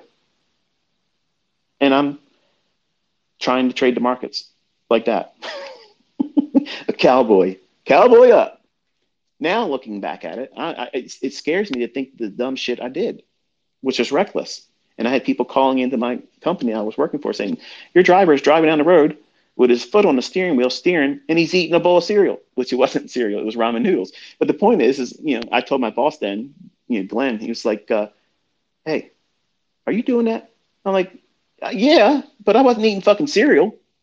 So, the point is, I owned it, right? But it still doesn't change the fact that it was reckless. It was reckless. A high wind could have took me, into the other lane, and I could not have but I couldn't have compensated for that and steered it properly because I was using my fucking foot to steer while I was eating, which was dumb. But that's what arrogance is like when you're a 20-year-old. You think you can just do whatever you can, and there's no consequences. There's no death. You don't have any concern about mortality, yours or anyone else's. And when you're young and you're in a market like this, that same type of reckless abandonment materializes. And now when you're met with drawdown, that cracks that sphere of invincibility, that force field that you thought you had all this time because you're young and you think you're going to live forever. And even if you break a bone, who gives a shit? You're young enough, it won't be that big of a deal. Now you lost your force field. Something got inside and touched you. And drawdown shows you how you're going to react. Not just then, but how you're going to react in the future every time you go through drawdown. And if you don't handle it properly or learn how to do it appropriately and talk yourself through it, remind yourself there is no emergency, you will be stressed out always as a trader, even being profitable. And that sounds like it could be technically impossible. How can you be highly stressed out but still profitable? High stakes trading. High stakes trading. I'm just going to say this, and Tom Hugard, we've been talking in private. He knows that I respect him, and I'm not saying anything out of place here. It's not to say anything bad, but I don't subscribe to his approach to trading because he bets a lot. He bets a lot, and he's allowing himself and the people that follow him go through wild swings of profitability and drawdown. And as a younger man, that would have been fine for me. Like I didn't care about that. But over time, blowing out accounts and having just horrendous drawdowns and periods of not being able to turn it around, it made me not want to be able to do that. Like I don't want to stomach that. Like I want to be in precisely, know what I'm looking for, and not see those types of wild, crazy equity swings. So to me, high stakes trading is high stress trading. And it may feel euphoric when you win and you feel like you've did an Olympic feat, and you have technically. I'm not trying to take away from any of that because it really is impressive when it works. But the problem is you're going through that process and you're placing your body under so much stress. When you constantly pump in cortisol in your body, it's actually having an effect on your vascular system. The valves in your arteries and veins, all that stuff, it's beat up. It's not meant to have that. Like racing fuel in a car. Yeah, it's go, go, go, baby, but it tears it up. Like you can't do these things to yourself long term and not have a consequence. My stomach, I tore up my stomach with acid because of stress as a young man that I literally could not even drink water without it hurting.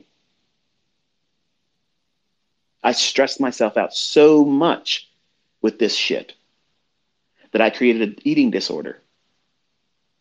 Went down to 150 pounds. I was 195 pounds and I was put together. Like I was Mr. Wonderful in my eyes. But this industry changed all that because of stress. I couldn't eat, and to be built, you have to feed the body. You have to eat. And I couldn't tolerate even drinking. And I went to inshores and I was literally on a liquid diet for a year and a half because I couldn't take physical food, which made me weak, which made me susceptible to getting sick more often. And that fear of eating food because of the pain created an eating disorder, which I carried for years. Where did it come from? Trading. Where in trading did it really stem from? Doing stupid shit that I tell you to avoid, but no one was telling me because I didn't have anybody like I'm talking to you. I didn't have that. And some of you folks that are listening to me that say, this guy fucking talks a bunch of bullshit. He talks too much. He's going on with all this horse shit. Get to the point. The point is you're fucking not ready. And the people that say, I don't like all his long rants and say, fuck you. Fail. Fuck you and fail. How about that? Okay? Because you are literally going to fall on your ass. You're going to go through these things and you're going to have no recourse. You're going to have no reference to build up from. You're going to go through the same shit that I and everyone else that goes through it without any kind of coping mechanisms or skill sets. And you're going to fucking fail. And you'll still be working at your fucking jobs, making menial amounts of money, stressed the fuck out, wishing that it could have worked out for you, but it never did. Everybody's going to have drawdown. Everybody is going to get to that point where they push and push and push until the brakes fall off. Well, if the brakes fall off and you blow your account or you get to a point where you get stopped, like in these funded accounts, they have a braking mechanism. Stop. You have no more authority to make any more executions today because you hit this threshold, whatever it is. I don't know if it's all the same for each company or not, but Cameron hit his Friday morning. Okay. So now what do? Do you lose your shit over it? Do you go crazy about it and start acting foolish? Going in there maximum leverage to feel like if I can do it with maximum leverage, then I can feel like I'm a warrior again. I'm going to be a gladiator. I'm not going to be a little bitch. I'm going to get out there and trade even more aggressive. It's a battle. And I'm not a pussy. I'm going to go out there and do it the right way, like a man. They're going to carry me out on a stretcher. Fuck them. I'm not going to tap out. Put me to sleep. That shit don't work in this industry. Okay? This ain't the fucking UFC. This shit is money. And money has a lot of influence. It has a lot of control. It has a lot of power over your mind. That's all it has. Over your mind. That's why people try to keep up with the Joneses. That's why people get out on the internet and say they're super rich, multimillionaire, and everybody else is broke. They do that because they fucking are broke. They're not really wealthy. If they were, they wouldn't talk about it. But people listening to people like that, or people that rent cars, go to vacations and stay in certain places, wear watches that are not real, go to a Rolex store, sit next to the display, but then go buy a knockoff. Put that on their social media. Yeah, man, I got this Rolex. No. Patek Philippe. That's a watch. Rolex is trash. But the point is this: money has an influence. It has a negative influence and has a positive influence. And all I'm trying to be is a voice of reason and saying, okay, money's a fucking tool. That's all it is. It's a tool. But you are trying to handle it like a weapon. And the only person that's going to get hurt is you.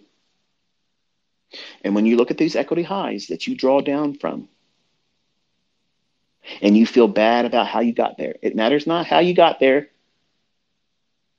what mitigating circumstances that led to you being there. You have arrived. You're here now. What are you going to do with it? Are you going to announce it to the world and allow other people to critique that, laugh and troll you, and compound that feeling that you went through it? And now you had other people coming in when they secretly suck ass and they can't do shit, and they're Carl at work, but masquerading online like they're somebody special, highly opinionated, but they can't do shit, can't trade, can't fucking prove nothing. These people are going to make you feel even worse about yourself, which is why I say don't invite other people into your trading. You don't want to have anybody else's input. The only input that matters is your journal. That's the only one that matters. And if you take that drawdown and you treat it as an opportunity to improve yourself, improve on how you see yourself, how you see the market, and also to remind yourself, you know what? This was all self-inflicted. I'll say it again. This is all self-inflicted. Nobody pushed that button but you. You did that. You did it. Congratulations. It was fucking stunning how it happened. You did that all by yourself. Well done. Look at that. Nobody probably could have did it any better than you.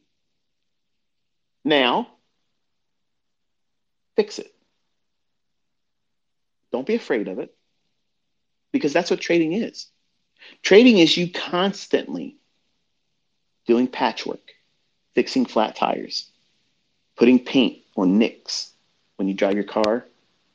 Like I can't stand leaving my vets anywhere. Like I don't take them anywhere where I leave and go inside something, because invariably every single time I go somewhere, as soon as I get out, guys will come over. Hey, do you mind if I take a picture with your car? And they have their friend and they're sitting next to the front of the car and they're fucking doing their gang signs and shit. And it's cool. I just don't want them touching it.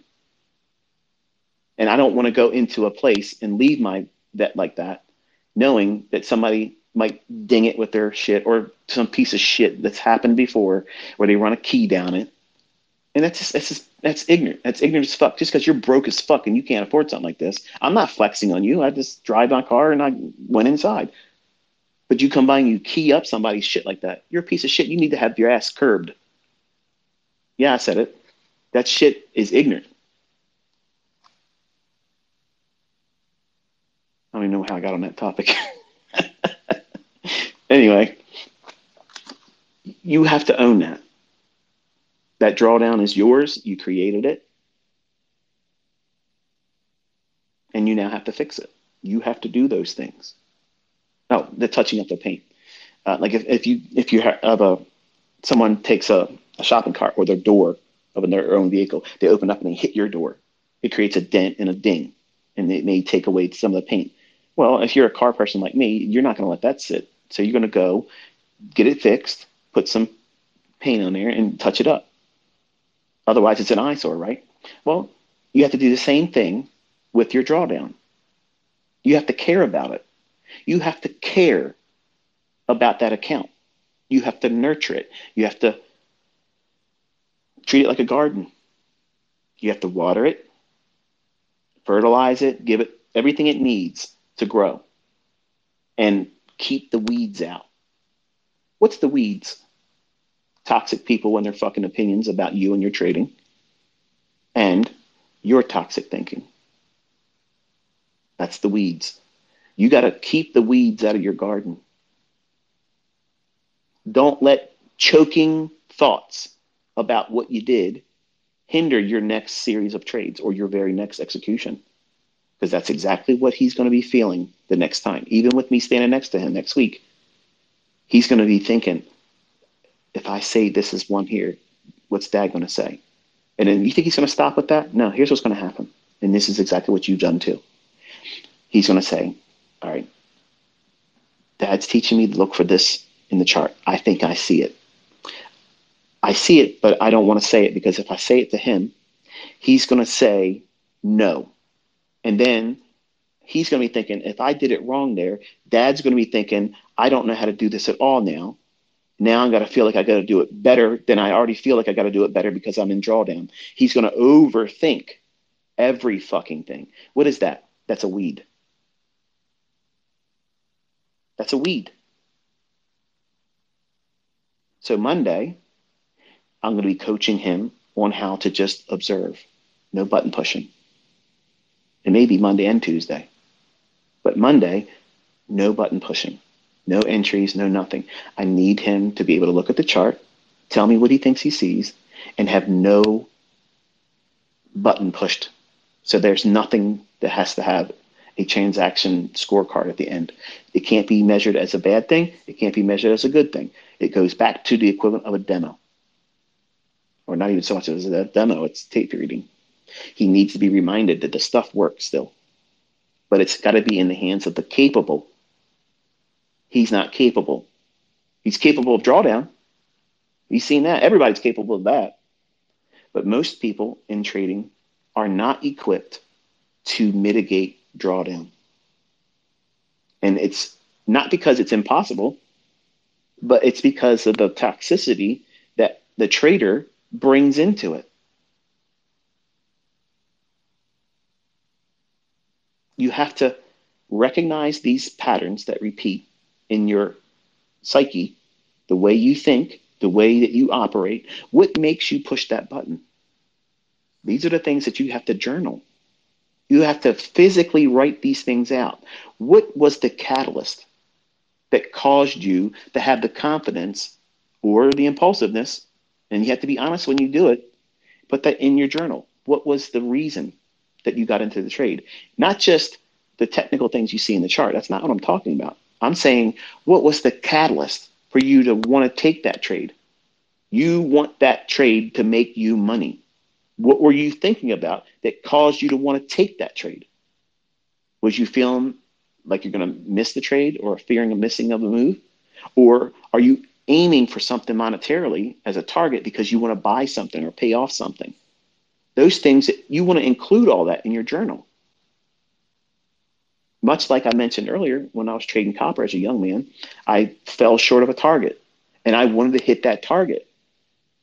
So the trades I took after that trade closed before I hit my target, I just fell short of it 1 point. And then it started a series of trying to get something so minuscule, boom, wrecked. A couple trades in copper, didn't work. Let me go to a different market. Cotton. Yeah. Well, there you go. Smoke that account. So long and short of it is you have a responsibility to be in a constant state of control over yourself, which is why young men and women, if you're out here and you're smoking weed and shit and you're trying to trade, you're doing it wrong. You have to be 100% lucid. You want to do that shit on the weekend? I'm not hating on you. But you can't be doing that while you're trading. If you're drinking, your state of mind's changed. You can't do that because you're medicating yourself. You have to be comfortable in your own skin. And unfortunately, a lot of people aren't comfortable in their own skin trading because all their bad shit comes up, bubbling up to the surface. And then you lie to yourself and everybody else that can see it. And you say it's the other things outside of you that caused it. Oh, this happened to me because of that. No, you did it. You owned it. And that's what makes this industry ugly. And that's what causes people to become ugly because they can't handle that stuff. in themselves. So they project outwardly to other people, trolling, talking shit about other people, and they can't do anything. And they're miserable. And that's what happens with people that can't overcome trading properly and handling drawdown and losing trades. If they can't let go of the business, they become a troll. That's just the way it is. That's what happens. And that's unfortunate because they don't even have enough strength to walk away entirely. So they want to punish other people, thinking it makes them feel better. When the whole time, the people that they're trolling are laughing at them. Like, dude, what are you going to do? You're talking shit. You ain't done nothing. I and you that have a losing series of trades or go into the drawdown, we're not losing our shit saying, oh, trading doesn't work anymore, I'm quitting. We're not affected by that. It's a paper scratch. That's it. Or a paper cut. It's a scratch, a little flesh wound, big deal. But when you start taking these insignificant, little minor setbacks, which is what a losing trade or drawdown is, if you still have your account, it's fine. It's not fun. It's just opportunity now to do the work that's required to fix that drawdown. And you don't have to be in a rush to fix it. There's no timeline or limit that you have to have in mind to get that drawdown recovered. So now, much like when I set out with my son when he chose to start this funded account, I said, listen, they say you got to at least trade 5 days. Let's just establish 2 weeks. We'll give yourself 2 weeks to get to the funded stage of this. That way you don't have to do too much. It'll be easy to get it, be easy to do each day, do it and stop. It'll be a good pace and it's comfortable. So now I got to tell him, you got 2 weeks to get yourself calibrated again mentally and restore it back to where it was. And I'm really interested to see how he handles that. Because he has to do it next to me, I'm going to be the control mechanism that prevents any impulsiveness. But I can't remove what is always going to be in his head, which is the fear of doing it wrong now, the judgment he thinks I'm going to cast on him. If he thinks he sees something and I tell him no, is he going to be thinking about me overthinking why he got it wrong? Yes, that's exactly what he's going to be thinking, but I'm not. I'm aware of it now. I'm telling you publicly that's what he's going to be doing, and that's exactly what you do to yourself. When you go into drawdown, your next series of trades while in drawdown, you're hypersensitive to everything. Because you know you are capable of ruining yourself. And you have to be responsible. Slow down. Less is more. There's no time limit. You don't have to get it back right away. Give yourself time. Schedule it. Schedule it. If you have drawdown, say for instance, say you have drawdown equivalent to what he put himself through on Friday, equivalent like $4,000. Okay, $4,000. Give yourself 4 weeks to fix that. Do you need the 4 weeks? No, you don't. But in your journal, you tell yourself, I have given myself permission to take up to 4 weeks to mitigate this drawdown. Guess what that does? Guess what it does when you do that? It frees up that overwhelming desire to do it right away. You've wrote it out in your own words. You wrote it. You didn't read it in a book. It isn't a tweet that I sent out. You wrote that. You gave yourself subconscious permission to wait for a deferred event of mitigating that loss over a span of 4 weeks. You push it out in time so it doesn't linger over you like a dark cloud that forces you to take a trade that may not even really be there. Now, $4,000, let's strip this back into a modular perspective. What do we have to do to get that? Well, 4 weeks, $4,000. That's $1,000 a week. That's 20 handles on one contract per week. Oh, shit. That's only 4 handles one time per day. Easy, isn't it? What's hard is waiting for the move that sets up that 4-handle run and then stopping. Because you've given yourself 4 weeks in time to mitigate that. But ICT, shit, man. I'm in a competition to be on the FTMO leaderboard. Fuck around with this stupid shit. I'll never get back up there. You're trading to be on a leaderboard instead of becoming consistently profitable. You're fucking gambling. You're doing it for all the wrong reasons. You're doing it for pomp, for clout. And you're wrecking yourself. You will wreck yourself like Yin and Yang boy in Texas on his live streams, trying to prove something. The only thing you're proving is you can't fucking trade. Now, you want to do that? Go right ahead. Well done. But that's not the right way of doing it. When you're in drawdown, you have to be very careful how you manage yourself psychologically and emotionally. You have to be the cheerleader for yourself. Nobody else is going to do it. And you do that through your journal. You have to keep yourself accountable. The only one that's going to be doing that is you. And how do you do that? Through your journal and writing out what you're doing. Your drawdown. How much money are you in drawdown? You're looking up at that peak, that mountain, Mount Everest drawdown. Okay? You're looking up there. All right, 153,400 and whatever it was. Okay? How do we get back up there, Cameron? How do we do that? You give yourself time. Take that time and be, well, an ample amount of time. Much more time that's required, which frees you up psychologically. Now, think about how it was when you were in university or when you were in grade school. You know that there's going to be a final coming. And all the studying that would be required, the students that are taking this education seriously and they don't want to be stressed out the last minute, they're doing a little bit of studying each night, 30 minutes.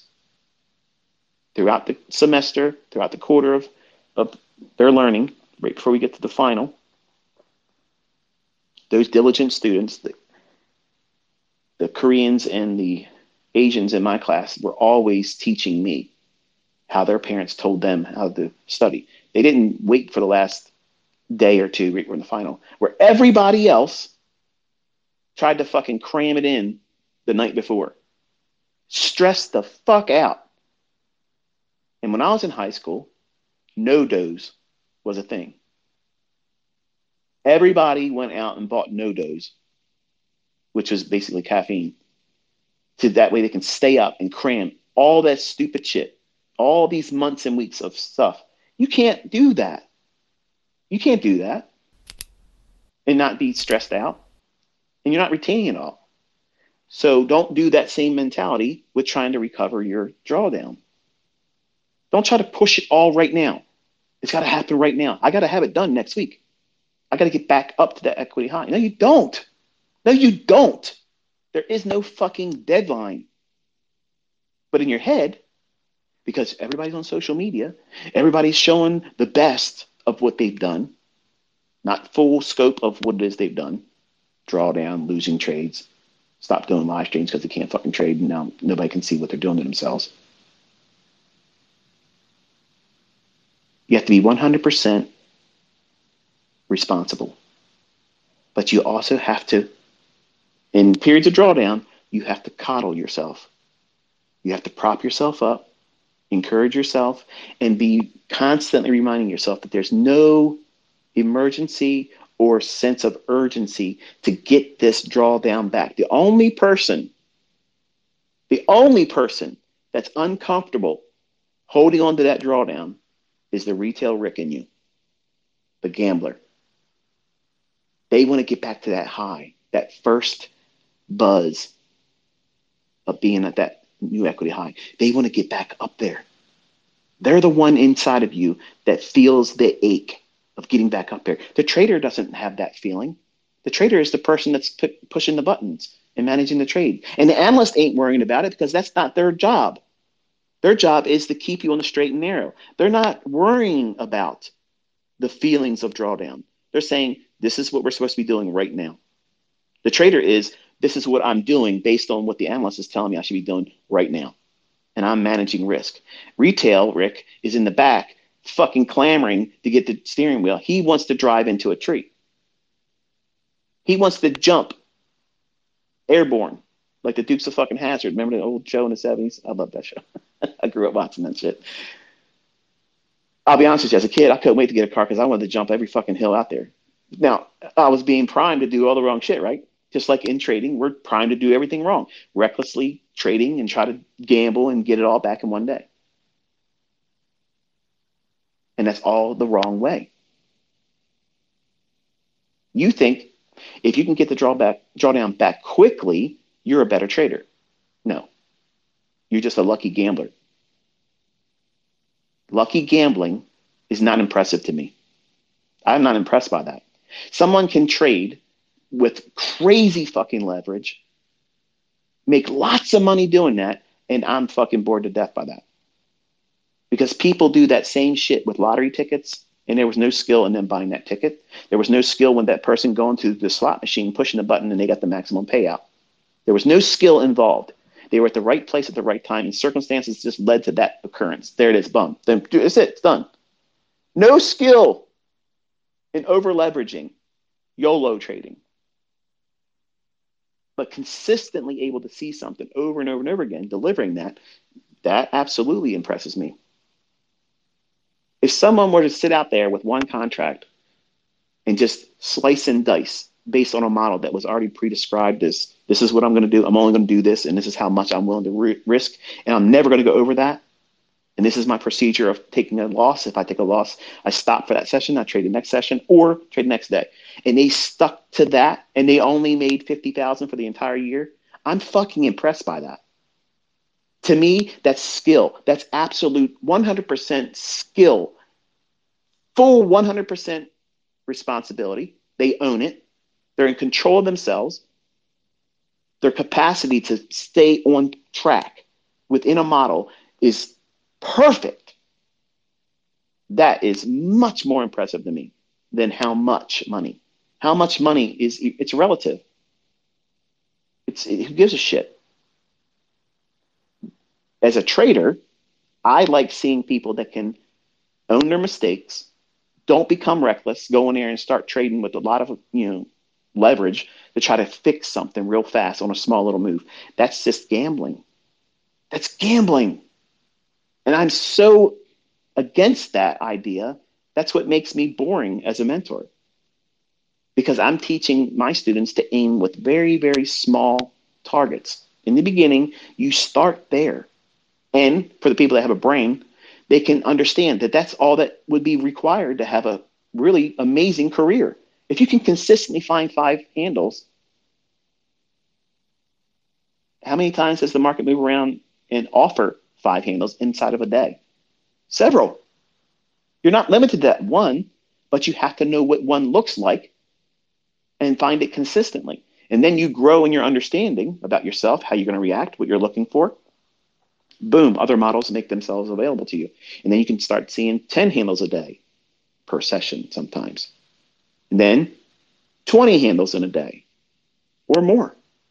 And it need not be a runaway directional move.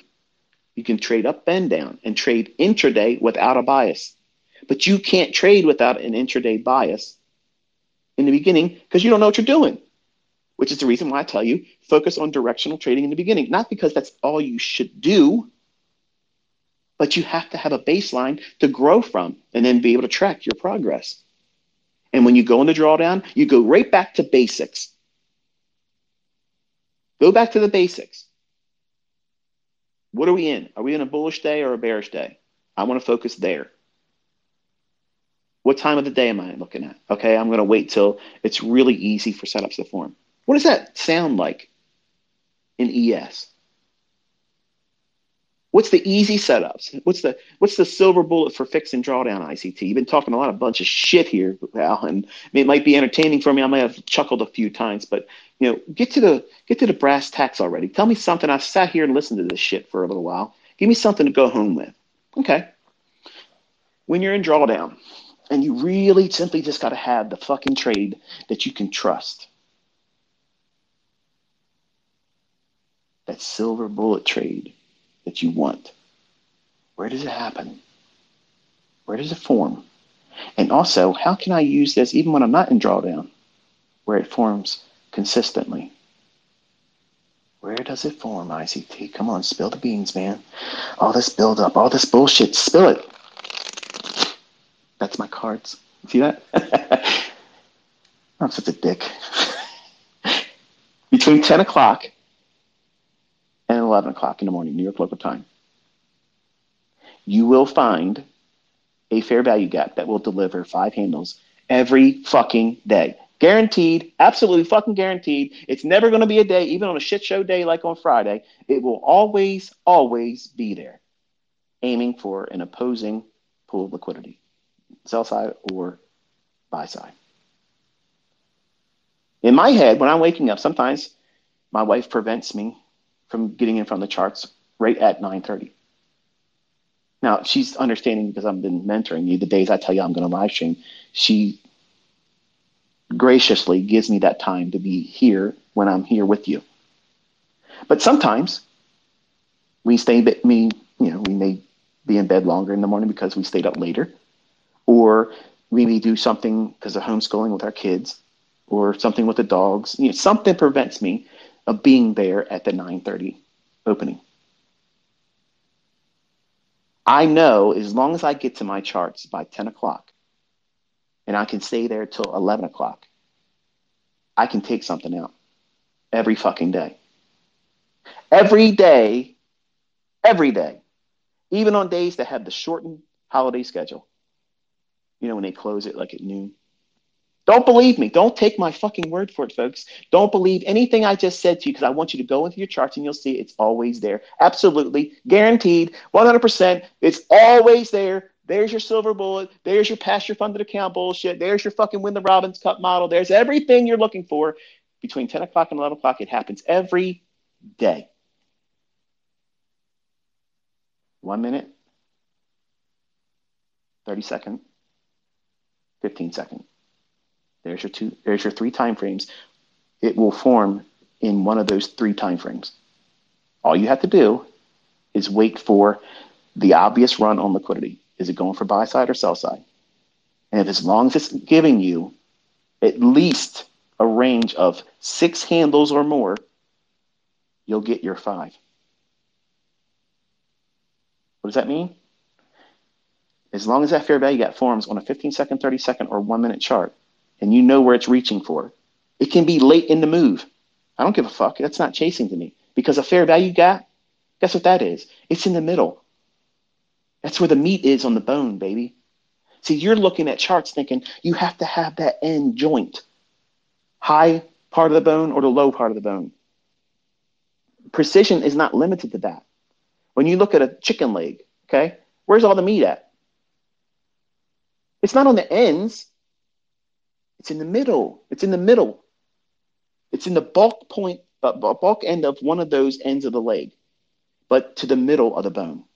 And you get down to the opposite end, it's thinner. It's not a lot of meat down there. It's just a tendon down there. Nobody likes to eat that. A fair value gap is how you enter a trade that's in motion. Technically, to the uninitiated, the people that don't know how to read price outside of our circle, they look at what we do as, oh, it looks like chasing price. ICT, you did a revenge trade. Get the fuck out of here. You have no idea what you're talking about. You have no idea what I'm doing to get in those trades. None. You're learning this year, but it's not chasing price. If I know that this is going to run for liquidity and it's already moved and I missed the best case entry and we've already had a fair value gap that it's repriced down into, it's not going back down if I'm bullish. It's already done what's required. Then I'm going to drop into 1 minute, 30-second, 15-second, and I'm going to look for a fair value gap. And the next one that forms, I'm in that bitch. Boom, take off. get my 5 handles or even more, whatever the difference is between where that fair value gap is forming, to the liquidity I'm aiming for. And I submit to that. I let it go. And then the algorithm sends it. And then I go on social media and say, wow, how random. I banned the guy this morning. I saw him. I retweeted a student. A woman said, it feels so good to see trades go in my favor. And because we don't have a lot of the women in this industry, at least, I mean, I'm sure there's more of them, but they're not as vocal on social media. They're usually the quiet, timid ones, and they don't want to draw any special attention to themselves. The women that do, and they announce that they are seeing progress, I like to retweet them. Now, this person said, I'm getting real fucking tired of seeing all the gloating. Fuck you. That's why you're banned, bitch. I'm encouraging that person and other people because they're saying what they're experiencing. You don't like other people succeeding? Go fuck yourself. Go fuck yourself, you miserable pieces of shit. Around here, we're making winners. And I'm encouraging that type of mindset where discovery of oneself and the ability to be able to do well. And they see progress and they want to announce it to me and say, I appreciate what you're doing and it's working in my life. I see the results. I'm moving forward with progress and I'm thankful. I'm appreciative. I'm not gloating, bitch. I'm celebrating them. And I'm putting a spotlight on them. So other people in this community that might not be having that moment yet, they see it and say, you know what? Fuck yeah, I'm sticking around because I'm getting mine just like that. I'm encouraging. I'm not fucking gloating. Fuck you. How's that work for you? That's why I'm banning you bitches that say that shit. I ain't got time for the clownery, motherfuckers. You're talking all this chit-chat shit. You ain't done nothing. You don't trade. You don't show shit. You don't call no fucking moves. You're all bullshit. Sock puppeting little bitches. My students, I care about. I want to see them do well. I want their mindset fucking jacked up, motivated. Not some weak ass, oh, it's random. You gotta hopefully get lucky. Fuck that. We don't use luck here. Luck don't fucking have any part of this equation here. We have a process. We know what the fuck we're doing. We know what we're looking for. We know when opportunities are arriving. It's scheduled. Retail fucking ricks out there, they don't know where the fuck this shit's coming from. They don't know when their indicators are going to form shit. Their triangles laying over top their fucking chart, hiding price, moving average crossovers, all kinds of Mickey Mouse shit on their charts. They have no idea what the fuck's coming until it happens. And then they're reacting to price. Your job is not to predict price, but to react to it.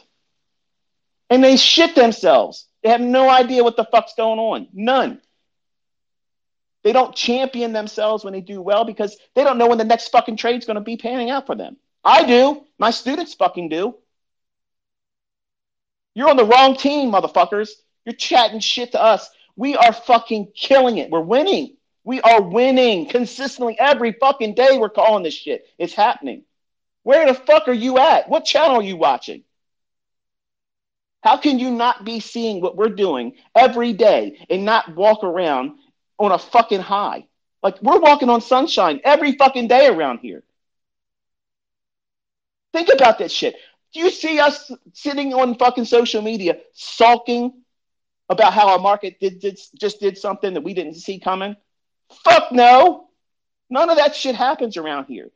This ain't fucking clown world. We know what we're doing. We are trained to look at price with the spirit of anticipation. We're not reacting to shit. We're waiting.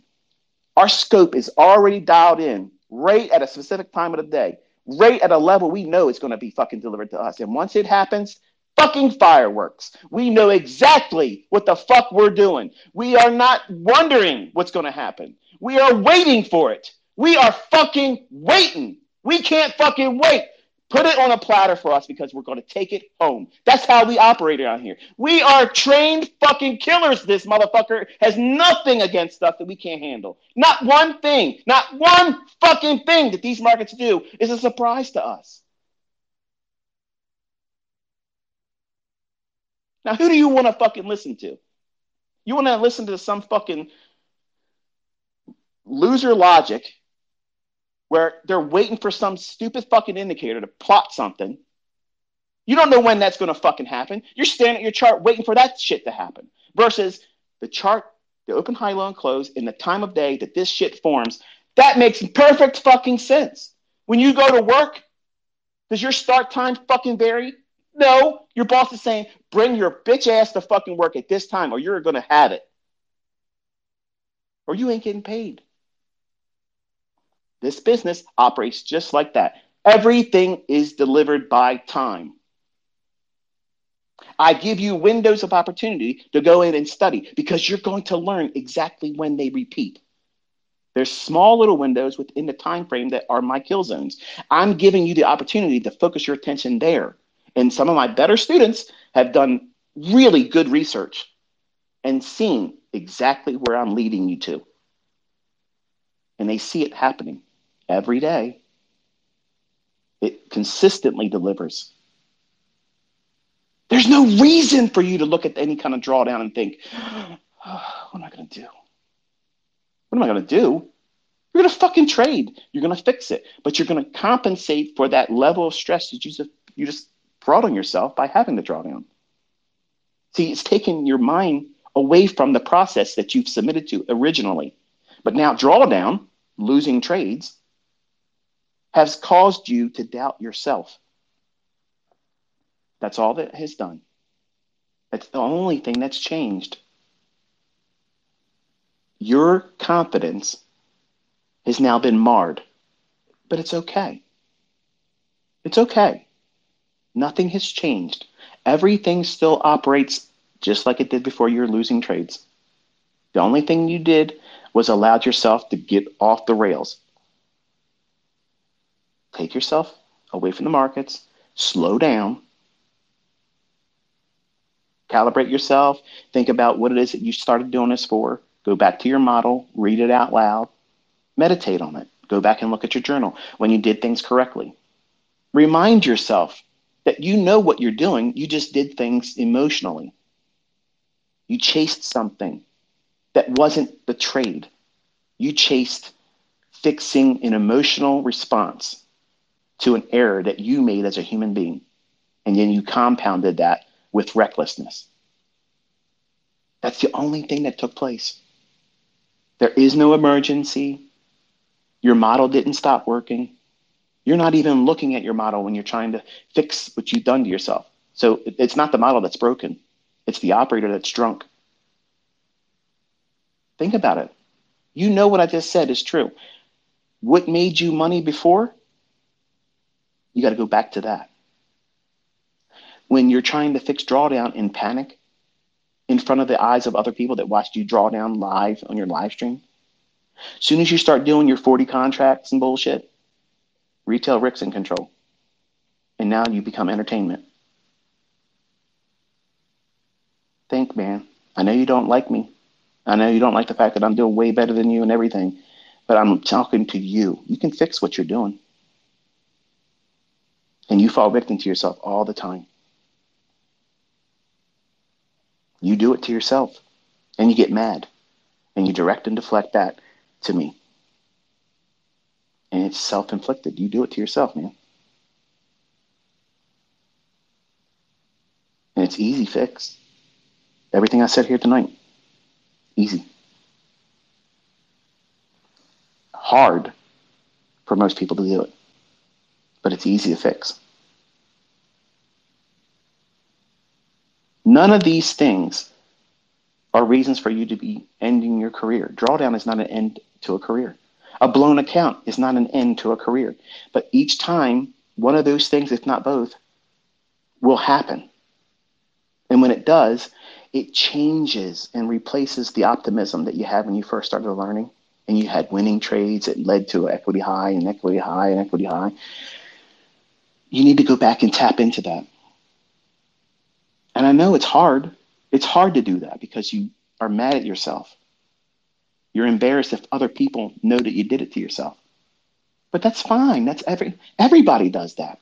In every aspect of life, you do something silly sometimes all the time. You know, that sense of embarrassment or shame, are you gonna willfully carry that every day? Now that you're trading, are you going to constantly measure yourself on that drawdown that you put yourself in or that account you blew it? Come on, be practical. Your spouse that you're with,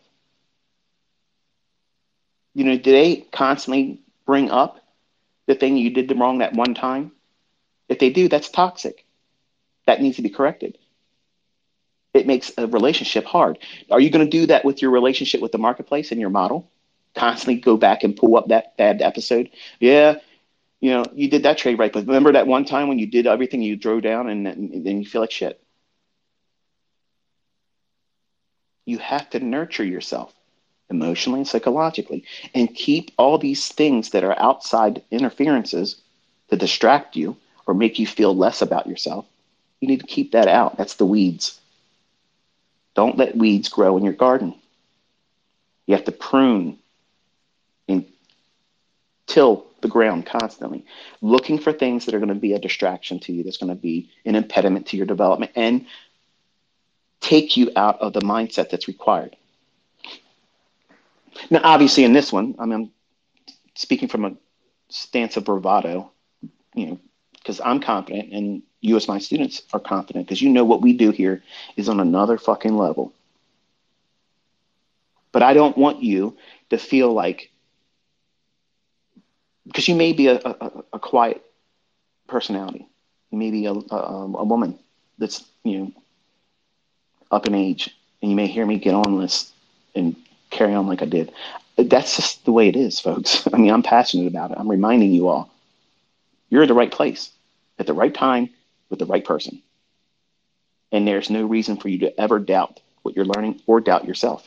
You just got to keep showing up every day. But I don't want you to feel like you got to go out on social media and try to be a fucking gladiator against everybody else that doesn't do what we do. That's the part about our community I don't like and other people don't like. I don't like that. And I know that there's people that don't like me that are they're pretending to be an ICT student or someone that likes me, putting the bullshit in their profile, but they're really my trolls. So they want to kind of like perpetuate this idea that our community is toxic. Our community is arrogant as fuck. Yes, we are. We are arrogant. We're extremely confident because we're not guessing about anything. And that unfortunately unsettles everybody else that doesn't do what we do. And I don't give a fuck if that hurts their feelings. I don't care. I'm not out here like I used to be on Twitter.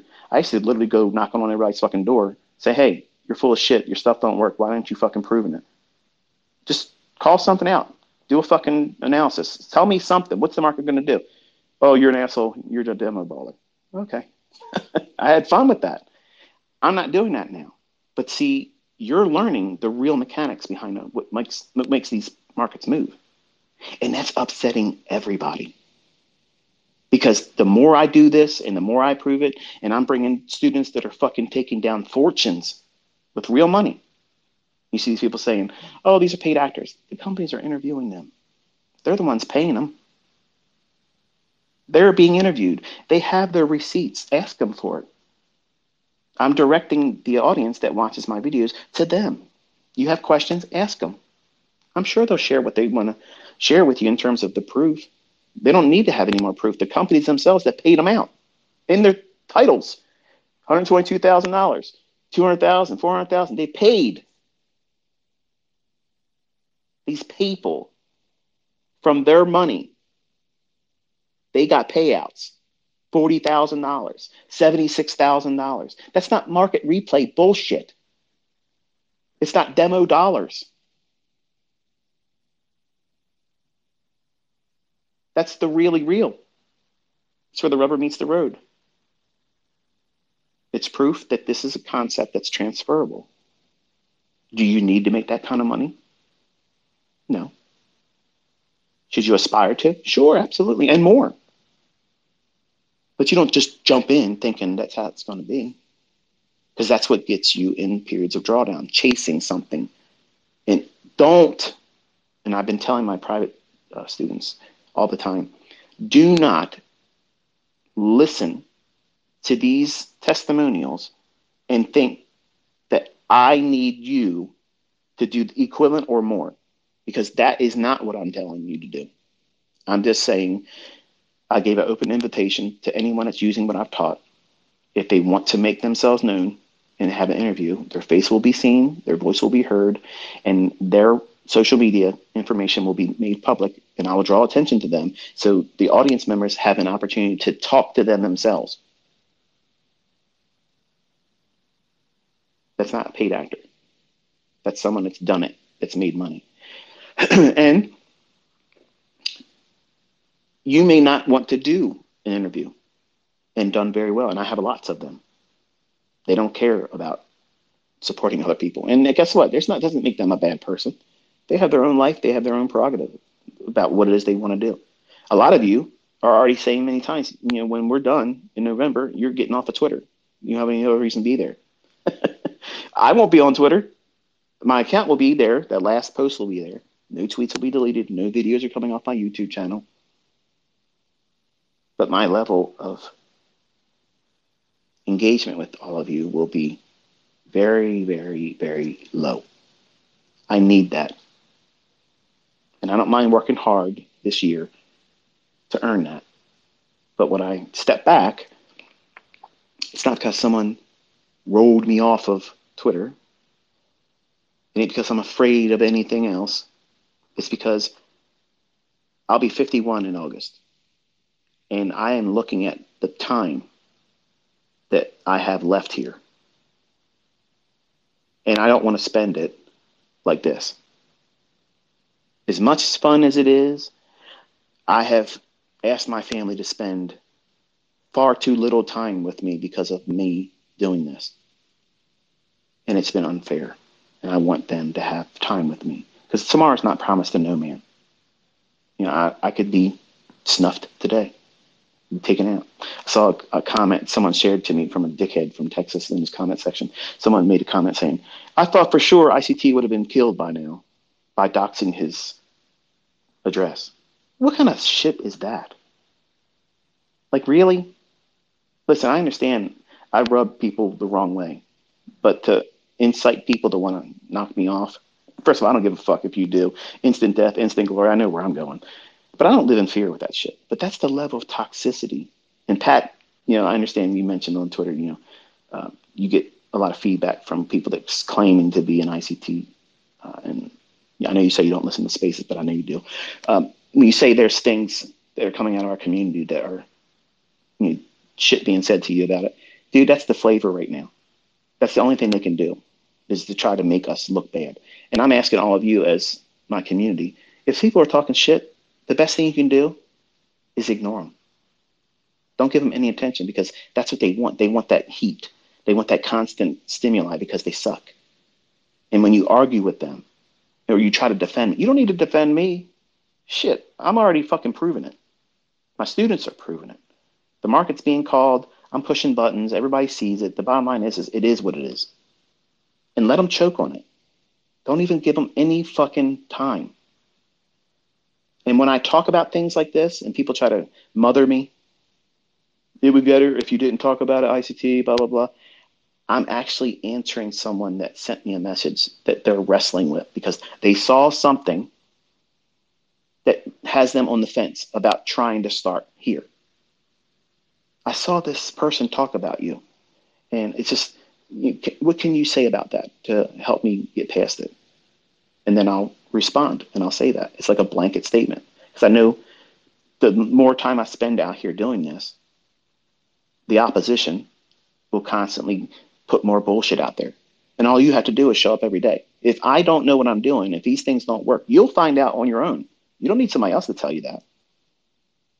You determine that from your own opinion. Don't sit here and sign on to social media, whether it be on YouTube or Twitter or anything else, and take somebody else's opinion about me or anything and simply adopt it. That's the problem with social media. Believe me, I can't wait to get off of Twitter in November. I can't wait, because it's just fucking toxic.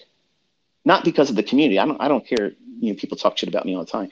But when I sign on to Twitter, the things that are being suggested to me, because it's political bullshit or people smearing this one in the campaign or that one, and it's just toxic as shit. Like it's toxic. So in our community, I try to keep the energy level high. And sometimes it comes across with male bravado that may not be all that palatable for certain audience members. I'm not changing. You filter it. If you can't, go find someone else. I'm not going to be something I can't be, especially if I'm live. If I'm live, that's unfiltered, and I'm going to have these swings. And it may be entertaining to you. It may be offensive to you. I might talk in a language that sometimes isn't appropriate for children. You shouldn't listen to me in a live setting with children around you. Sending me an email, you complaining to me that your kids heard me say the F word. First of all, I'm leaving that responsibility to you as a parent. You don't know what's going to be said in a live setting. So why invite the opportunity for your little ones to hear something inappropriate? I don't have the ability sometimes to keep control of my tongue. It's just the way it is. I don't want to talk this way, but sometimes it just starts. And once it starts, it takes its course. It runs its course. And then that imbalance settles down, and kind of like what I'm talking like now. If I talk another hour from now and don't get off here, you'll hear me rev up again. It's not planned. It's not scripted. It's just, unfortunately, that's what happens. And when I lose control of it, go off the rails, my mind reaches for language that isn't always appropriate. And I don't feel good about it when I'm done. I ask for forgiveness and I feel like I could have done better. But I can't be articulate all the time live. That's why I've always stayed in pre-recorded lectures, and I edit out a lot of that stuff because it's always in there. It's always in there. So I'm a real person. I mean, I'm not AI. I'm not some fake fucking shit. I'm a real person with emotions, a mental disorder that I wrestle with. It's not always been easy to deal with, but I know my shit and I prove it. And my students are bringing the receipts, and I'm so proud of them. And I'm proud of you that's in the making right now, that you may have gone through drawdown. You may have done a little bit of damage to yourself, because Friday was seek and destroy in the morning session. Up, down, up, down, up, down. If you fell victim to that, it's okay. You'll fall victim to it again in the future too.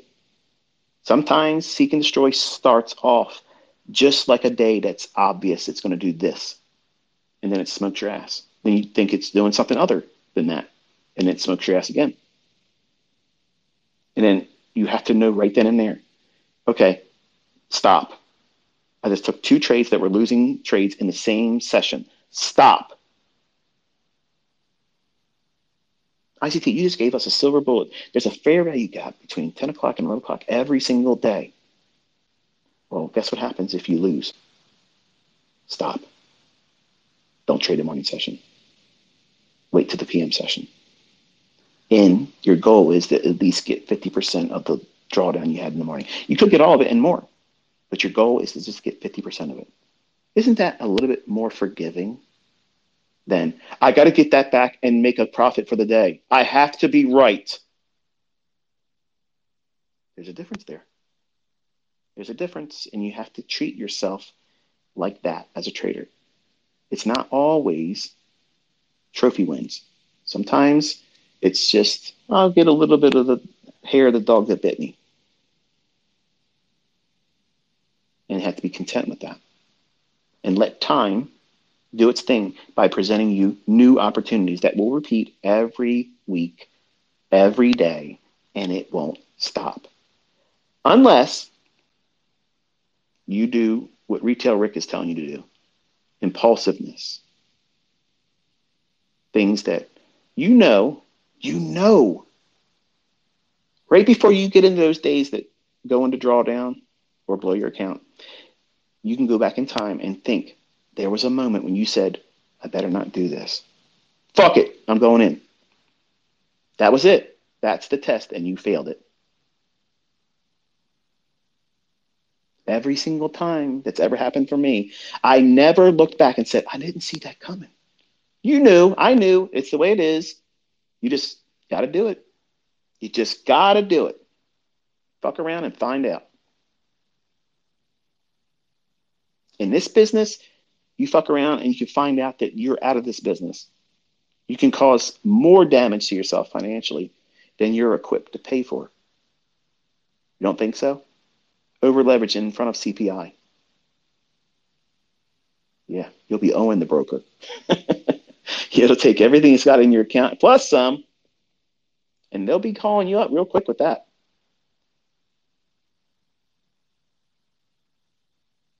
So you have to be very careful how you place these expectations on yourself when you're trying to recuperate drawdown, when you're trying to build equity to new equity highs, when you feel that you know that this is probably not the right thing to do. Wait. Take a step away, 10 minutes. Go get a drink, go outside, walk the dog, whatever, come back. If the trade moved without you, who cares? If it hasn't moved and it moved the other direction, you'll be thankful. If it moves, but it hasn't gone to the target you're aiming for, fair value gap, institutional order flow, entry drill. There's your mechanism to get in. That's not chasing price. So why are you pressuring yourself? Why are you making this harder than it has to be?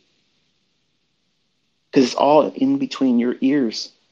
That's what you're doing. The battlefield that you're waging war on is inside your head. Those candlesticks don't know you're in the trade. They don't know. The algorithm does not know that you got in that trade. It does not know. It doesn't. It's going where it's going because it's scripted. And it's designed to take whoever is foolish enough to be on the wrong side. That's the mechanics of how these markets work. That's the fucking reality of it. And I don't give a fuck who you are. Buying and selling pressure my fucking ass. Okay? That's not how this works, man. So remove all that necessity of being right, always right, and fix drawdown right away. Fixing drawdown right away is not the proper way of doing it. And truth be told, every time I've done a call online and I did it wrong, I wish I would have stopped that day right then and say, I'm going to stop here.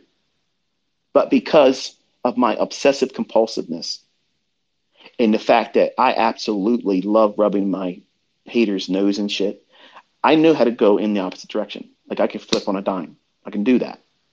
And then that's what I do. I'm like, now you think that that's revenge trade. No, that's me aligning myself up with what I know is about to happen. And that doesn't sound good. I know there's a lot of people that's probably profitable traders, maybe trading for a long time. And they hear me say that stuff. Like, I know. And you'll hear people that make a career out of, you got to be careful listening to people that say they know what the market's going to do. Get the fuck out of here with that bullshit. Get out of here. Because I'm going to tell you something right now.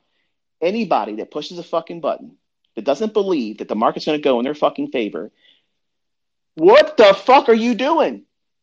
What is it that you're doing by placing risk on a trade? You're buying because you think it's going to go up to your fucking target that you have a limit order on.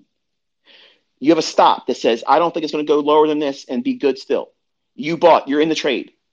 This same fucking person is going to tell you, you got to be careful when you hear people say they know what the market's going to do. Listen, man, I know what high probability is. I know how to define it. My students know how to define it. I know when it's lacking and it's not in the marketplace. I'm only trying to press the button in those conditions. And I try to teach you how to avoid when it's not there.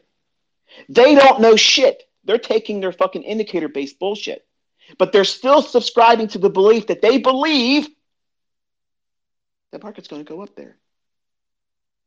If they didn't believe that, they wouldn't be buying it. So think about the logic of these fucking asshats, these chuckle fuck motherfuckers that are out there simply saying stupid nonsense. React to price. You'll never know what price is doing. This is Goldman Sachs fucking level horseshit. Intraday charts are noise. If anybody tells you they can make money trading with intraday charts, run away from them. I promise you, I guarantee you, we're doing it every day. That's Goldman Sachs. That's the boys from Goldman Sachs. Aren't they supposed to be the fucking guys that know everything? I don't know. Do they? Sounds like a bunch of bullshit to me. But anyway, there's got to be losers to this, right? There has to be. But even those guys in Goldman Sachs, I wish they would learn how this is really done. Because they're indoctrinated to what the shit that Goldman pushes on them. This is their models. This is what they do. This is all they do. And they're extremely profitable. I mean, you can look at the reports that they put out, and they tell you how many trades they won, how many trades they lost, and how much they lost, and how much they made. That's amazing information. But they don't know what you're learning. They don't. Believe me, they don't. They're not the smart money. They're just consistent about what they do. Now, if you call that smart money, no, that's your definition of it. But smart money is what I'm teaching you. The way that we perceive price, how it's delivered algorithmically based on time and price, these signatures that repeat over and over again.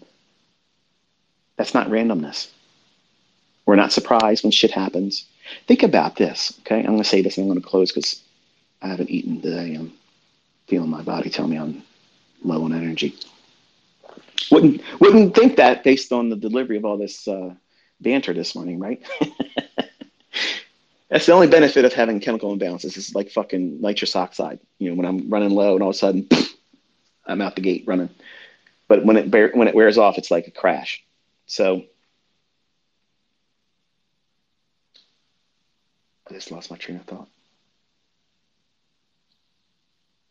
This rarely happens for me. New week opening gaps. Thank you, Jesus. Think about how, when I introduced that concept, everybody knows about a gap ICT. Fuck off, pal. What I'm talking about is how it constantly refers back to them over and over again, not simply when it fills them in and they're done in everybody else's eyes. I'm looking at shit months ago. These new week opening gaps are not done simply because they're traded to and filled in. That's not how this works, man. But believe me, the folks that put this shit in motion, they don't mind that you know there's a gap because they can't hide that. And they're thankful and happy that you understand that, yeah, it goes up there and fills it in, and then it's done. And they know that you're no longer worrying about it. These gaps have always existed in price action, yes. But the logic that I employ with it and teach you has not always been there. It's always been happening in the charts. But because you're not annotating your charts and having them on your charts, and nobody's ever taught this shit before, you never noticed it.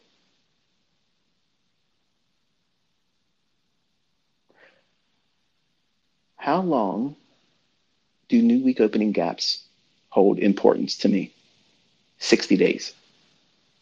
If the data ranges that I talk about in my core content, that a lot of my students, when I taught that sometimes they quit at that month. They were like, oh, he's bullshit. It's putting filler. This is bullshit. It has nothing to do with anything. This is fucking dumb. Hey, Joker. Hey, clown. Okay. This is the shit that works with it. Stupid fucking people that think they know everything. They come to a teacher, an educator, and they come and they think, well, this is how I'm supposed to be taught. This is how I'm supposed to learn this. You have no idea what the fuck you're learning. You have no idea what you're doing. And you literally stopped learning right when it was getting good. Stupid people. Stupid fucking people. But whatever. Think about how these new week opening gaps perform. I'm not teaching anymore with them because I have things I'm going to add in my book. Yes, I'm going to sell a book.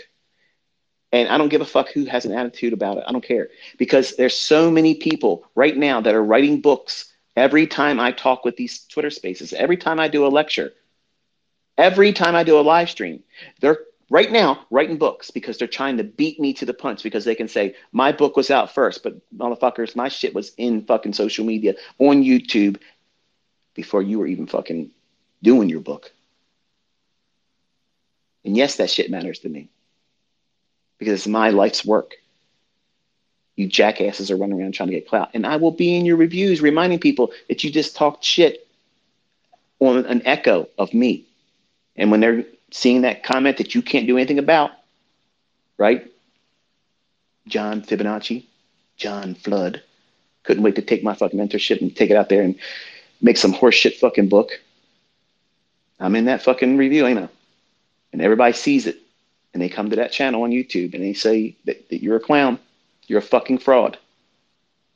And even Amazon had to put a disclaimer saying, this shit has got something wrong with it. Welcome. Welcome to the reality. There's a bunch more you fucking yahoos on Amazon that I'll be putting reviews in too.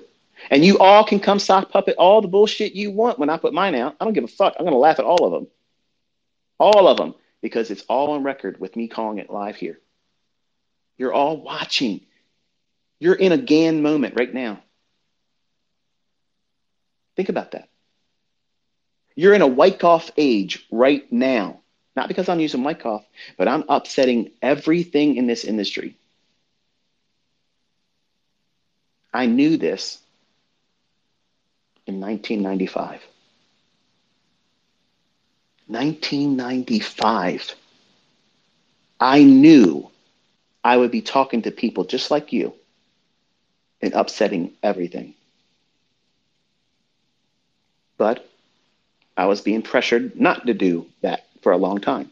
And it took years for me to build the confidence to go just a little bit outside the lines, the boundaries that I'm not allowed to go past. And I said, fuck it, I'm going to create a language. If I create a language and I teach people using that language, the people that would be upset with me can't be fucking upset with me because the things that I'm doing, I'm attributing it to the language that I created. That just comes real fucking close to the things I can't teach you. So at this point, the cat's out of the bag. They can't call it back in. They can't change it. They can't stop it. And if I stop right now, you already know how to do it. But I did not break my word or what was placed on me as a limitation. But I didn't do well with that. It bothered me because the sign says don't step on the grass. And I'm going to fucking moonwalk on that shit. It's just my nature. It's human nature. Don't do this. Tell that to your little kid that just started walking. Tell your toddler, don't touch that.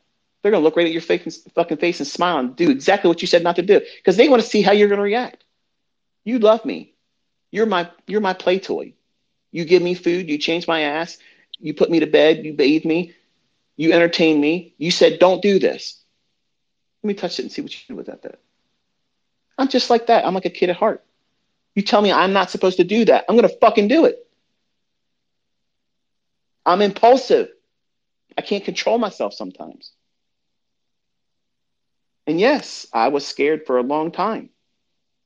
And truth be told, if I get another visit, I'll probably stop before November. But I have created a language and they understand it. They understand what I did. But you have learned a language that didn't exist before. It's not in retail logic. This shit is totally outside of all that stuff. And you're here right now listening to what they're going to write about in fucking books when I'm gone. You're here. You're seeing it happen live, real time, proving that this shit is absolutely rigged. And somebody knows how it's rigged. And they can teach you how to take advantage of that. And that's exciting. It's fun. Nobody's getting hurt by it. But these greedy motherfuckers want it just for themselves. And they use it like a fucking weapon. And you never knew about it. You never knew about it. But that's the reality of it. That's what really goes on. And they perpetuate things with financial news network channels and websites and talking heads and all this bullshit that constantly feeds you misinformation. And you never notice it. But it's always there, hidden in plain sight. They'll never change it, folks.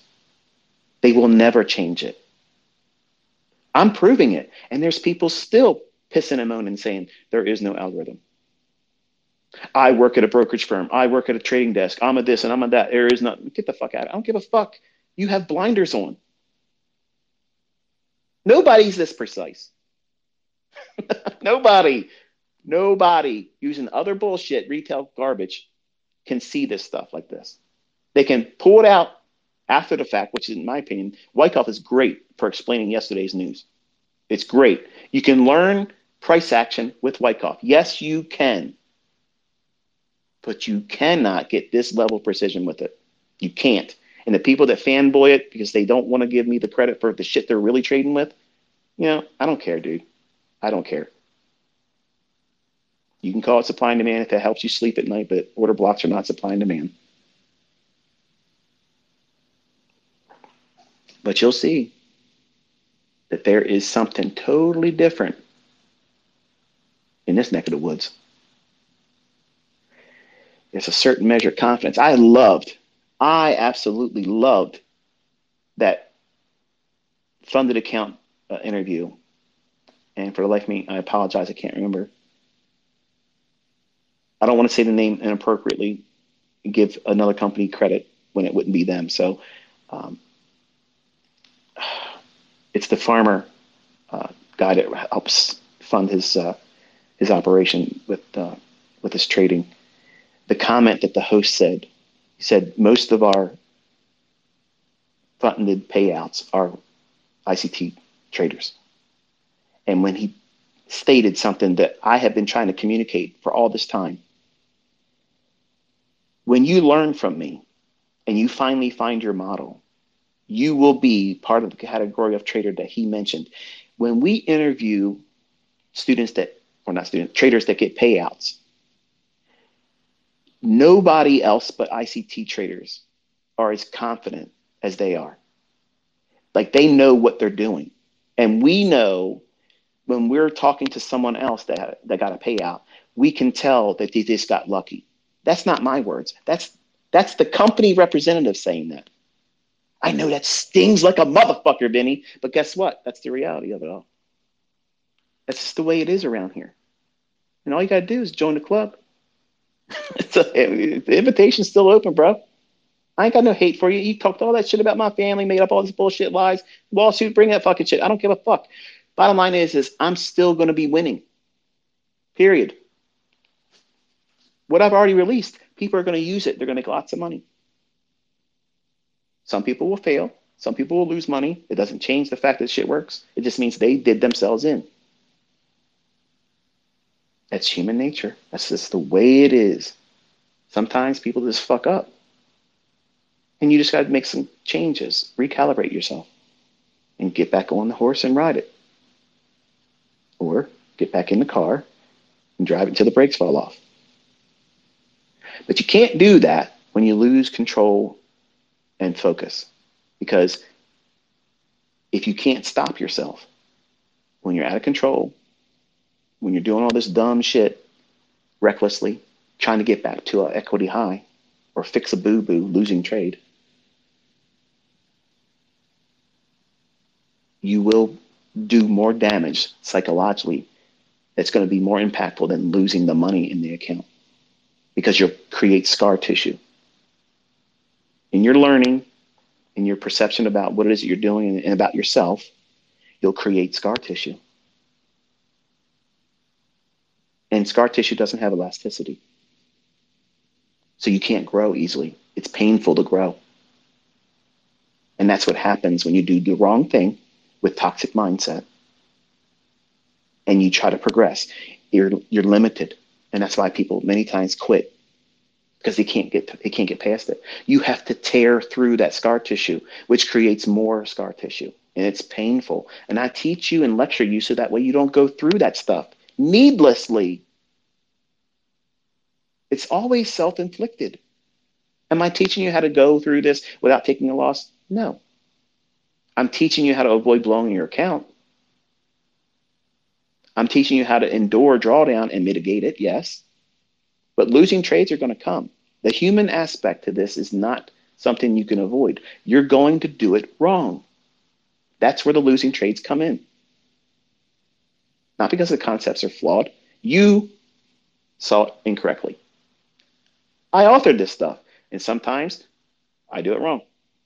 I get a case of the ass. I'm hopped up on goofballs. I want to prove something, there it is. It's done. I've invited some external stimuli into the decision-making mechanisms that cause me to push that trade on.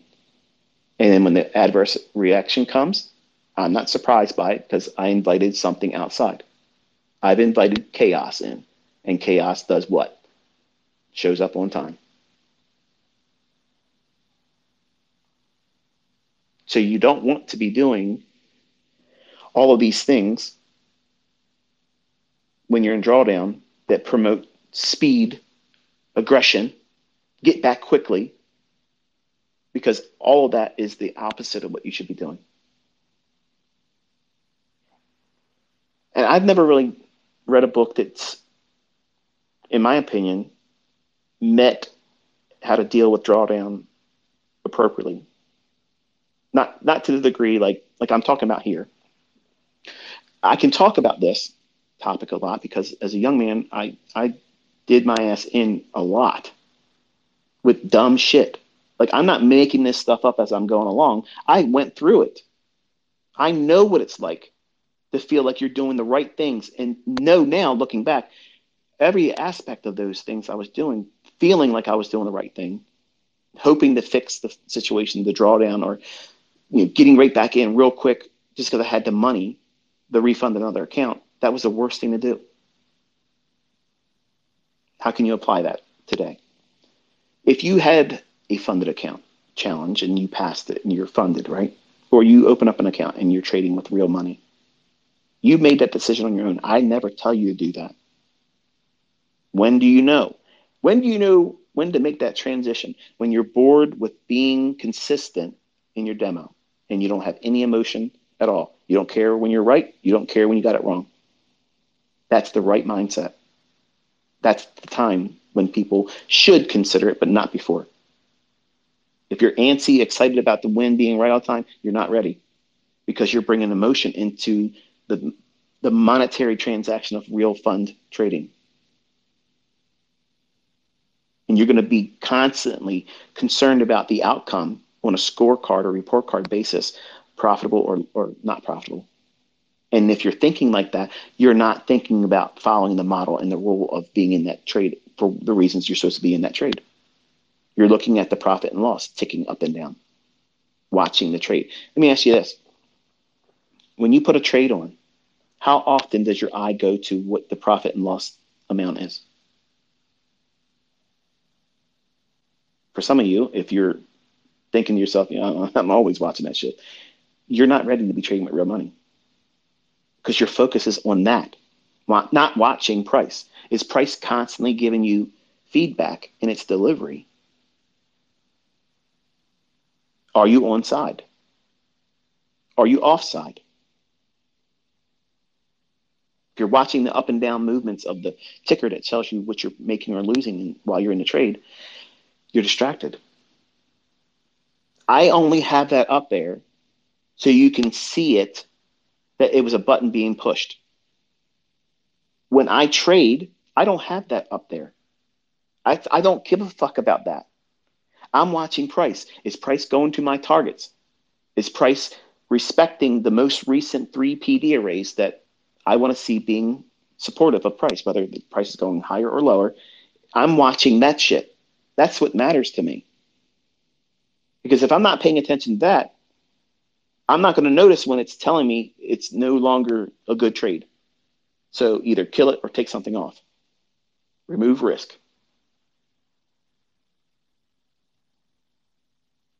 Compare and contrast that, knowing what you know about yourself and your attention span. If you're watching profit tick up and down, like you know the game. When I was younger, I wanted to see, okay, all right, $200 more, it'll be $1,000. Okay. And you start talking to it. All right, come on, $1,000. Come on, baby, $1,000.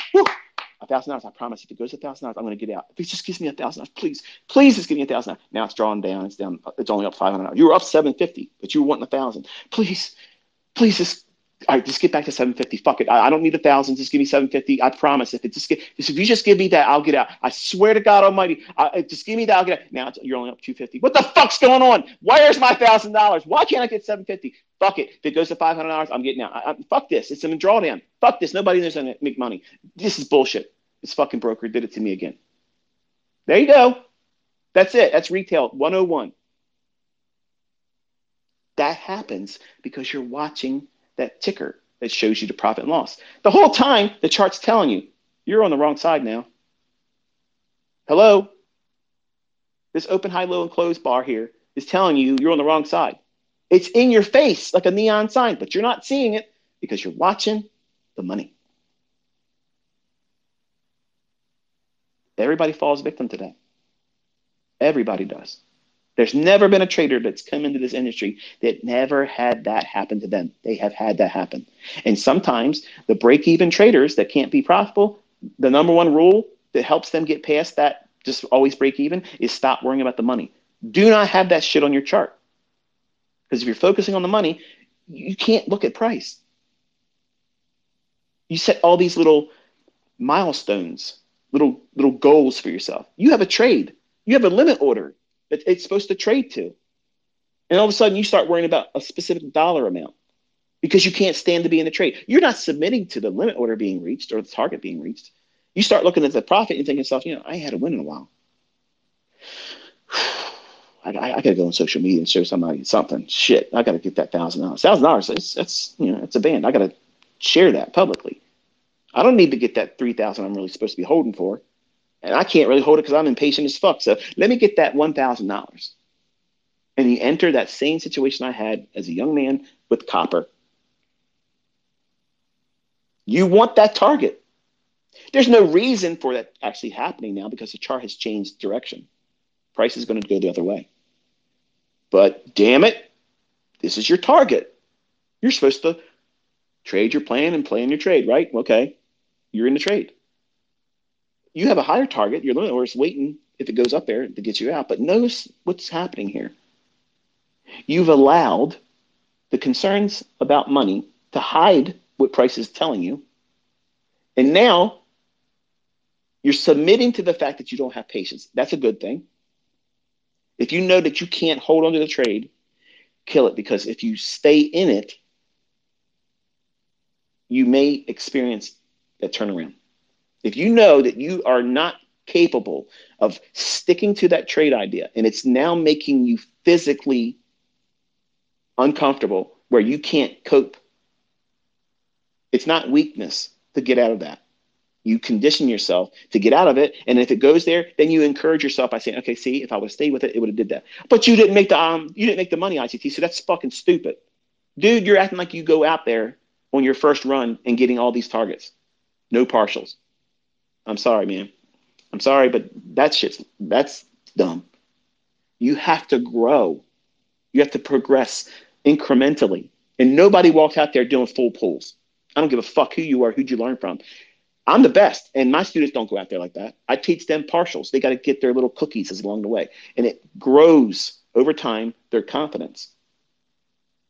But when you feel that temptation to just bail on the trade, even when you're in profit, because you can't stand it, you just can't stand it. You don't know what's going to happen. You've lost the plot. You're no longer submitting to the trade idea. So you're in there doing what? Gambling, hoping and praying. Now you're a religious trader.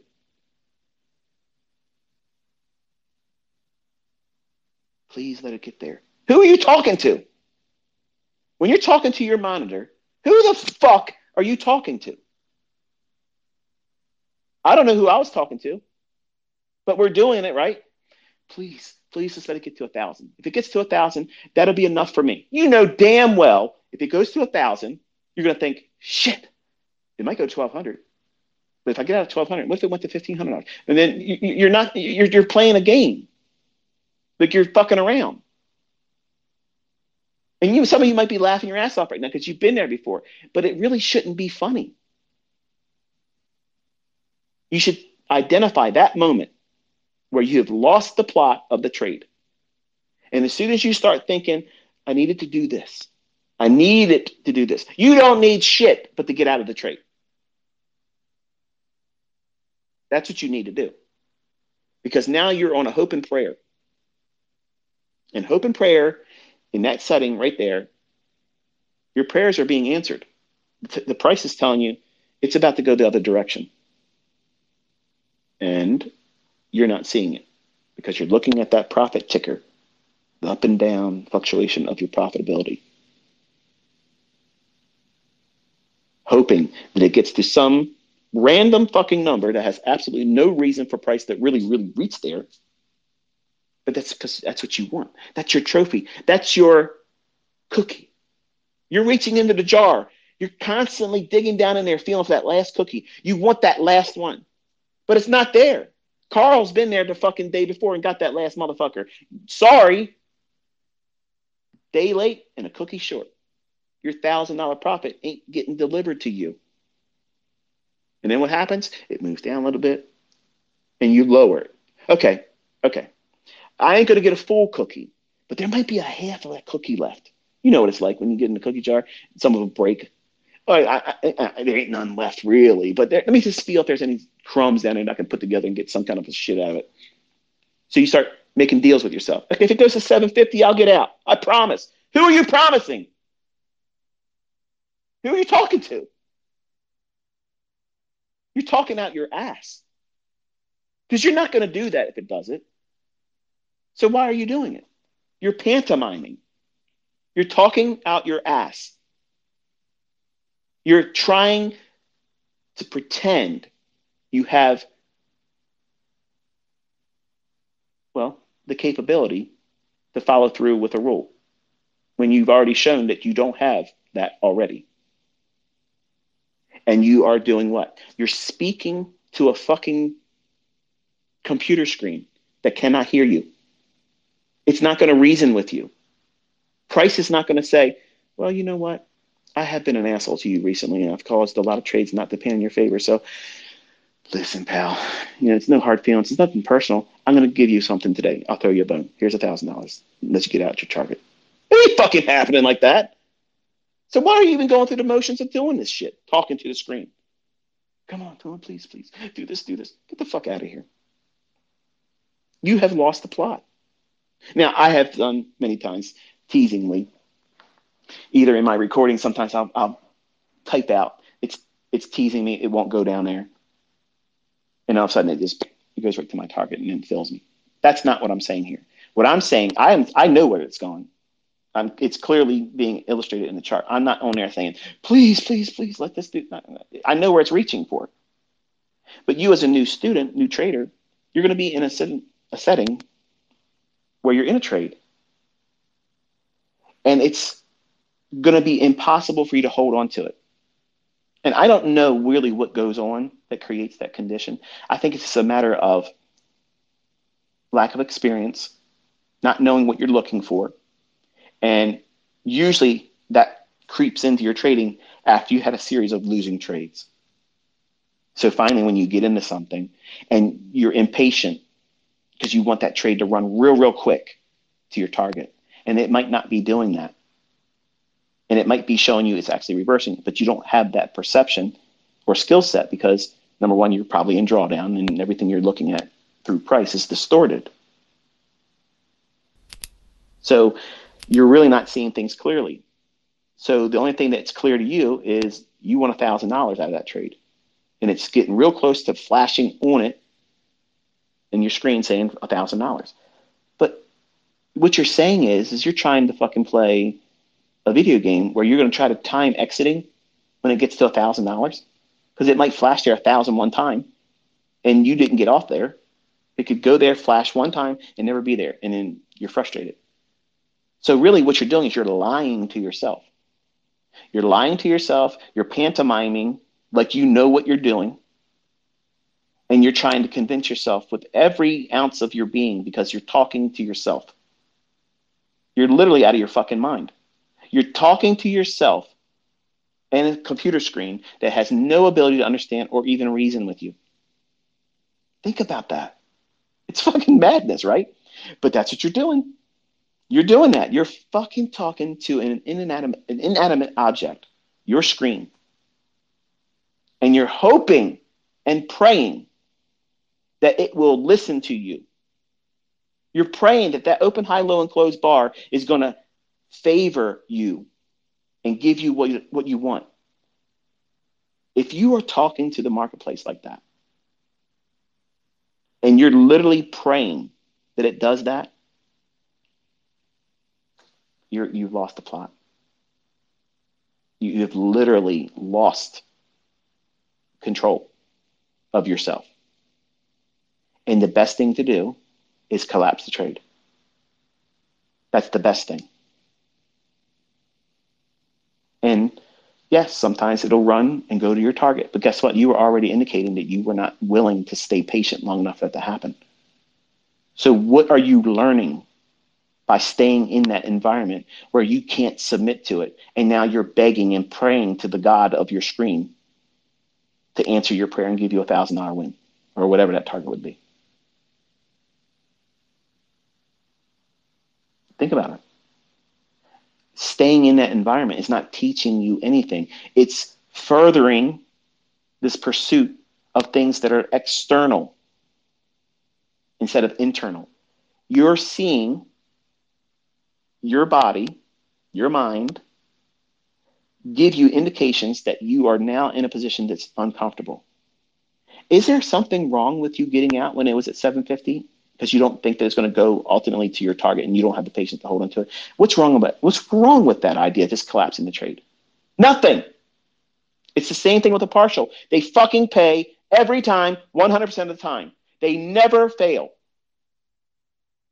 So when somebody comes behind this message that I'm giving you today, with no proof they fucking trade profitably, they can't call shit, they ain't done shit, but they're going to say, this is stupid, ICT said this dumb shit, blah, blah, blah, blah, blah. Counter it with you doing it live. How's that work for you? Okay. There's your challenge. Everybody's got talking shit about there, talking about me and my concepts. Go out there and start doing it better. I'll watch your live stream. And if you're good, I'll say so. And I'll bring people to your fucking shit. But if you're talking out your ass and you ain't got nothing, bringing nothing to it, your opinion is moot. It's nothing. It's shit. Garbage. So when I'm telling you that you are wrestling now and you don't know what you're going to submit to anymore, and now you just pull it out of your ass, well, I hope it flashes up this much money in my profit. If it does, I'll get out. That right there indicates to you, if you're thinking it and if you start talking it, you have lost control. That is the last sign that you are now mad. That's the confirmation that you're out of your fucking mind because you're literally talking out loud, praying for something that you have no control over. And it's less than what you started the trade with. It's less than the target that started this whole idea of you bidding in the marketplace. So if you're now in this position where you're begging for the market to give that to you, and it starts moving away and you feel the impulse to lower it, okay, now just give me this. Fuck that. Get out. Just get out of that. And treat it like it's a partial and the balance just got stopped out at break even. That's how you wrestle with that. And you cancel it. You don't have any room for negative thinking about it. You don't beat yourself up about it. It is what it is. What did you do wrong? You fucking made money. You made money. You didn't get your $1,000. You made $750. Fuck it. $750 is better than not having $750. It's better than losing $750. Everything's about perception and how you think about it. And the books and the bullshit you listen to these people out there, they don't know what the fuck they're talking about. And that stupid logic they give you, you shouldn't take partials. You shouldn't pay yourself, is what the fuck they're saying. Run the risk with your low probability bullshit of not getting your targets filled, it's all or nothing. Partials are stupid. That's someone telling you don't make money, and making money is dumb. That's equivalent to that. You want to listen to that shit? Man, get the hell out of here. I ain't got time for that. That's some Mickey Mouse fucking logic right there. Don't take profits. Taking profits is stupid. The profits that are 100% payable all the time, they never fail to make its way into your bottom line on your statements. Okay. Next. Turn the channel if someone's talking like that. You're here learning how to read price. Why? Because you want to make fucking money. When the market offers that opportunity for you to take money out of it, you take it. Especially when you're inexperienced. Because you might just be in a run that's short-lived, and what you think is a target may not really pan out. And you can't just take, in the beginning, every trade and run with it until the brakes fall off it. You have to look at things objectively. Be reasonable with yourself. Acknowledge the fact that you're inexperienced. And hey, you know what? I may be fucking completely wrong about where this market's going to go. But guess what? It's offered me 10 handles. It's offered me 5 handles. I might be looking for 30, but let me take something at 5. Let me take something at 10. But you'll never be able to get that high multiple R payout, ICT, by doing that. In the beginning, you won't fucking be able to have that wherewithal to hold for it. So you grow in your knowledge and your experience getting to that level of trade. I have trades that I put on all the time, and I have a best case limit order. My students know this about me. I'm not always suggesting that this is exactly where the market's going to go. When there's an opportunity for it to go beyond what I think is reasonable, I put my limit order there, because sometimes you get these wild, crazy runs, and it's just nice to be able to catch that tiger by the tail. If you don't have your limit order there and it goes there, you can't make money with that. So I know that sometimes in my trades, I will be just outside of the range that's reasonable. But I'm taking partials along the way to prove to you that it's going in the right direction, and I don't need to see my full terminus target reached. And what am I teaching you? How to get paid, and you don't need to be right. That is the best way to learn. I wish I was trained that way as a young 20-year-old. I wish I would have been taught that. It would have saved me so many blown accounts, because there's lots of times I had trades that were in my favor, and I held for the fucking target, took nothing off, and they reverse and come back and stop me out in a loss. Don't ever let a winning trade ever turn onto you and make a net loss. If the market's moving and it gives you 5 handles, take something off. But what happens if I'm only trading 1 contract? Take your fucking trade off. Grow in your knowledge and your experience until you get to able to find the 10 handle runs, and you can not feel the impulse to take off at 5, and you submit yourself to what? Lock in 2 handles and reach for the 10. If it comes back and stops you out at 2, okay, no problem. You took a partial at 2 and stopped out on break even. That's how you look at it. It's all about perception. But when you go in and you listen to these Mickey Mouse mentors sitting around with their fucking computer screens, their fucking backs showing in their displays, and they don't know anything. You never see them trading. They got a lot of shit to say about everybody else in their private circles, but they ain't got the balls to do it publicly. Don't take partials. This guy's a fraud. This guy's a bunch of bullshit, blah, blah, blah. When you listen to that dumb logic, you're going to have stunted growth. You won't have results that you can grow and feel confident with, which is necessary in this industry. It's not an overnight success for anybody. Wasn't for me. Wasn't for me. And it won't be for you. You're going to learn a lot about yourself, the things that you're going to bring to this as a problem, but you won't think it's a problem. And what's funny is men that come into this industry that think they have certain skill sets or strengths in their personal characters, that's usually the thing that fucks them up. Oh, I'm confident, and you're overconfident, and that's how you blow your account.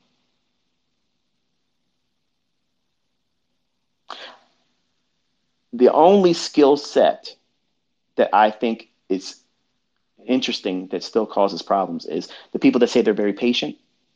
They end up becoming too patient and they wait too long. The move starts happening because they're patiently waiting for something perfect. And perfect, in the beginning when you're learning, you can't identify that. You don't know what it is.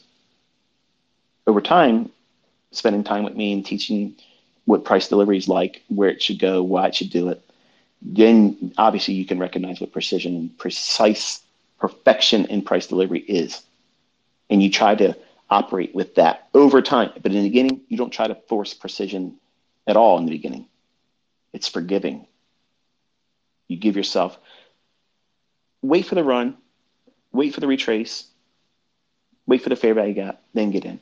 You didn't get at the high. You didn't get in at the highest high at the turtle soup, false breakout. You're waiting for that displacement, then retracement up into a premium, and you're looking to go short. And you aim for consequent encroachment and the low of the fair value gap. That's your sweet spot. That's that optimal entry within a fair value gap. Because we always have to make an allowance for that fair value gap not to be entirely filled in. And when it doesn't fill in, that is very powerful insight. Because if it's expected to go lower and it doesn't fill in that fair value gap and then starts to break and run away, oh man, that's when you want to make your partials a little bit further lower because it's probably going to do a lot more than you thought it was going to be. Chances are your first profit is probably not the right one. It's going to probably go a lot more. I'm sorry, I said that wrong. Your final profit, your first profit or partial should always be reasonable. 5 or 10 handles if it's ES. If it's Forex, 10 pips, 15 pips, 20 pips, something in that range, you should be looking for your first partial. But the idea of demanding precision or holding for your full target in the beginning, anybody tells you that's what you should be trying to do right from Jump Street beginning, that's someone that's guaranteed not consistently profitable. They're not consistent. They're not confident in themselves. And they're just making allowances for their inability to do themselves, but they want to coach people from the sidelines and seem smart. Because the idea is if they're talking like that and they're not promoting anything publicly, showing that they can do it, showing that they can call it beforehand, explaining beforehand, the misnomer is, well, this person has a lot of people following him and he says this is what we should do. What's going to be commonly viewed, that's how he trades and therefore he's successful. When you don't see anything like that. No proof to suggest that's even the case at all. When I'm telling you that I am precise, I'm proving that I'm precise, and my students are doing it too, I'm telling you to take partials. Why? Because I want you to trust your progressive learning, how you're moving up in your understanding. In the beginning, you're going to have doubts, and that's normal. You're going to have a lack of confidence, and that's normal. And you overcome those things with these little baby steps of paying yourself at logical places like I'm teaching. It feels a whole lot better learning and not getting your target filled, but still getting something out of the move. And you were rewarded. You put time and energy and attention into that idea and you watched it pan out. And if it fails and goes all the way against you, you're going to feel like this is bullshit. Nobody makes money and I'm not going to be successful. So why bother? Why study with this bullshit? There's too much ICT videos to go through. Fuck this. I'm not doing it. So I teach you to reward yourself. Pay yourself that cookie. You're in the jar digging for one, so take one. And when you do that, if it comes back and stops you out at break even, does it really hurt? No. That's why I teach it that way. You remember what? You had a positive payment coming out in your demo. That rewards your time and study. Because in your mind, you're thinking, if this was real money and this is all that happened, I still made money. I don't need to be right. Bingo! Bingo! That's the proper mindset. And the people that teach outside that way of delivery and progressive learning are fucking clueless. That's why you don't see anybody learning how to be profitable with them. You don't see them stepping forward and saying, here you go, I'm making money, look at this. Because they're using logic that's fucking short on logic that makes money.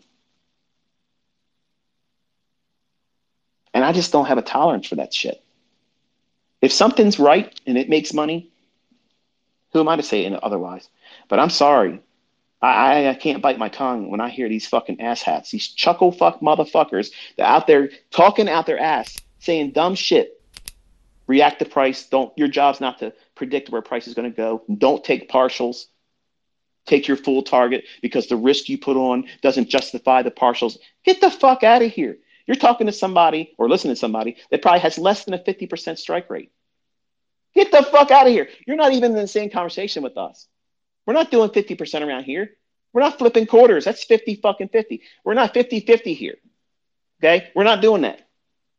That's unacceptable. Period. You should be aiming and living in a 70% strike rate. That's your fucking goal. Are you going to hit that rate out of the box? Nope. Are you going to get that in your first year? Nope.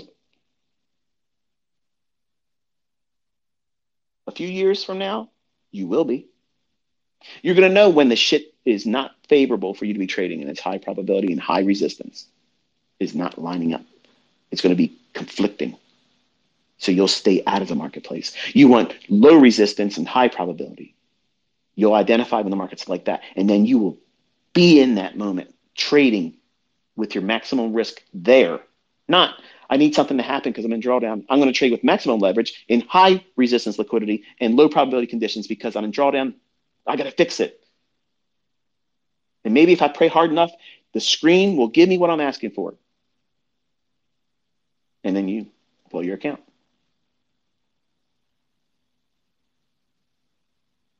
Many of you that are brand new probably never thought about it like this because you haven't been doing it long enough. And it doesn't resonate with you. It just sounds like, a pointless rant. Emotional, talking points that don't have any relevance to you. But I promise you, the people that have been trading, they understand exactly what the fuck I'm talking about. They've been there. And I guarantee you they can appreciate this level of discussion because now it makes perfect sense how they messed up, how to avoid it going forward, and they wish they would have known it beforehand. The same thing that you're hearing right now and not appreciating because you haven't traded with real money yet. You haven't gone through these growth periods where it's growing pains. And you all go through growing pains. Growth and understanding is going to come to you in this industry through pain. And you want to avoid it. I replied to somebody this morning when I tweeted that my son went into drawdown on Friday. And it's the best thing he can have. And the surest way to reinforce following rules is experiencing pain. And the gentleman, I'm assuming it was a gentleman, says, how do we avoid those painful experiences? You go through them. You walk forward without quitting. That's what you do. Because what you're saying is, as a trader, how do I avoid losing? I don't have an answer for that. No one is going to have an answer for that. There is no 100% strike rate ever. It's not going to happen. I can't produce that for you. I can't teach that to you. I don't promise that to you. But what I do promise is that you will learn how to read price action more clearly than anything else out there can teach you. And at some point, here's where the gray area is, okay? At some point, when you get really, really good and consistent with being able to read price action, and you get bored with being correct in your analysis and the market painting in your favor, and you have no emotional stimuli attributed to it. You don't care. You don't have any kind of reaction that's either happiness or regret. It's just You know what's going to happen. You know how you're going to react to it. And you expected that to happen anyway. At that moment, it's going to happen for all of you at a different time, much longer than you want it to. I promise you that. But when you reach that moment where it's like that for you, then at that moment, you can consider trading with live funds when you decide so. But any time prior to that, I promise you, you are not prepared. You're rushing to do something, and you're falling in line with these people that talk about trading with real money to learn how to trade. And that's the stupidest fucking shit anybody could say in this industry at all. It's fucking dumb. It's dumb. The only thing you're doing is guaranteeing you that you're going to feel what my son feels now: regret, scar tissues formed. He's going to make him scared to take the next trade. Even when the trade's good, he's going to be importing all of that toxicity because he lost. He lost when he didn't really lose anything. It's a simulated environment. But in his mind, because he's new, he thinks he lost about $4,000. So it's monumental to him. And in every trade he takes going forward now, he's going to have the fear and anxiety of, is it going to lead to that again? And that's what happens when you listen to these people tell you to learn how to trade, not in a demo, but with a live account. That is the dumbest fucking shit. Dumb. Don't listen to that. I don't give a fuck who makes fun of me because I'm teaching in a demo. I'm responsible. I am responsible as a mentor. I'm telling you that this shit will hurt you. You want to have training wheels on. You want to have your safety fucking belt on, helmets, fucking football pads, shin guards, every fucking thing, a mouse fucking piece. Because this fucking market will kick your fucking ass. You get in there trying to Mickey Mouse with it. You don't know what you're doing, and you're going to risk money. That little bitty account that you said you're going to learn how to trade in, be offside in front of CPI number coming out. That little account is going to be a big fucking account with a negative sign right in front of it. Hello, you owe us some fucking money that you don't have. That's the logic. In the reality, listen to these jokers that talk about learn how to trade with real money. Demo trades are stupid. Demo this. These are people that are not making money, folks. I guarantee you they're not.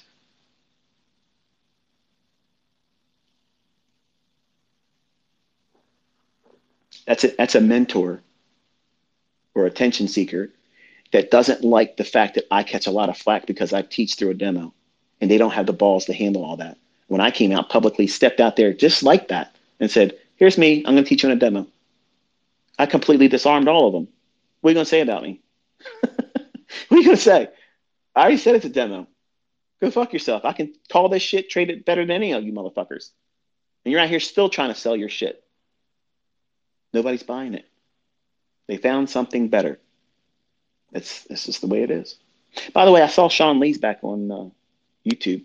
I missed you, man. And I watched your shit this morning. The last video you just put up here, I liked your disposition in that video. You've been a character of some kind, but I like how you're conducting yourself now. So just let you know, I'm glad to see you're healthy and all that. But I think I've rambled on enough, ramblers. I think we'll bring this one to a close because I am hungry. And we were supposed to stop this about 2 other times before. And if I mention anything more, I'm probably going to turn this into, well, we started at 10 o'clock. It's almost 4 hours, right? I can go 30 more minutes, but I'm not.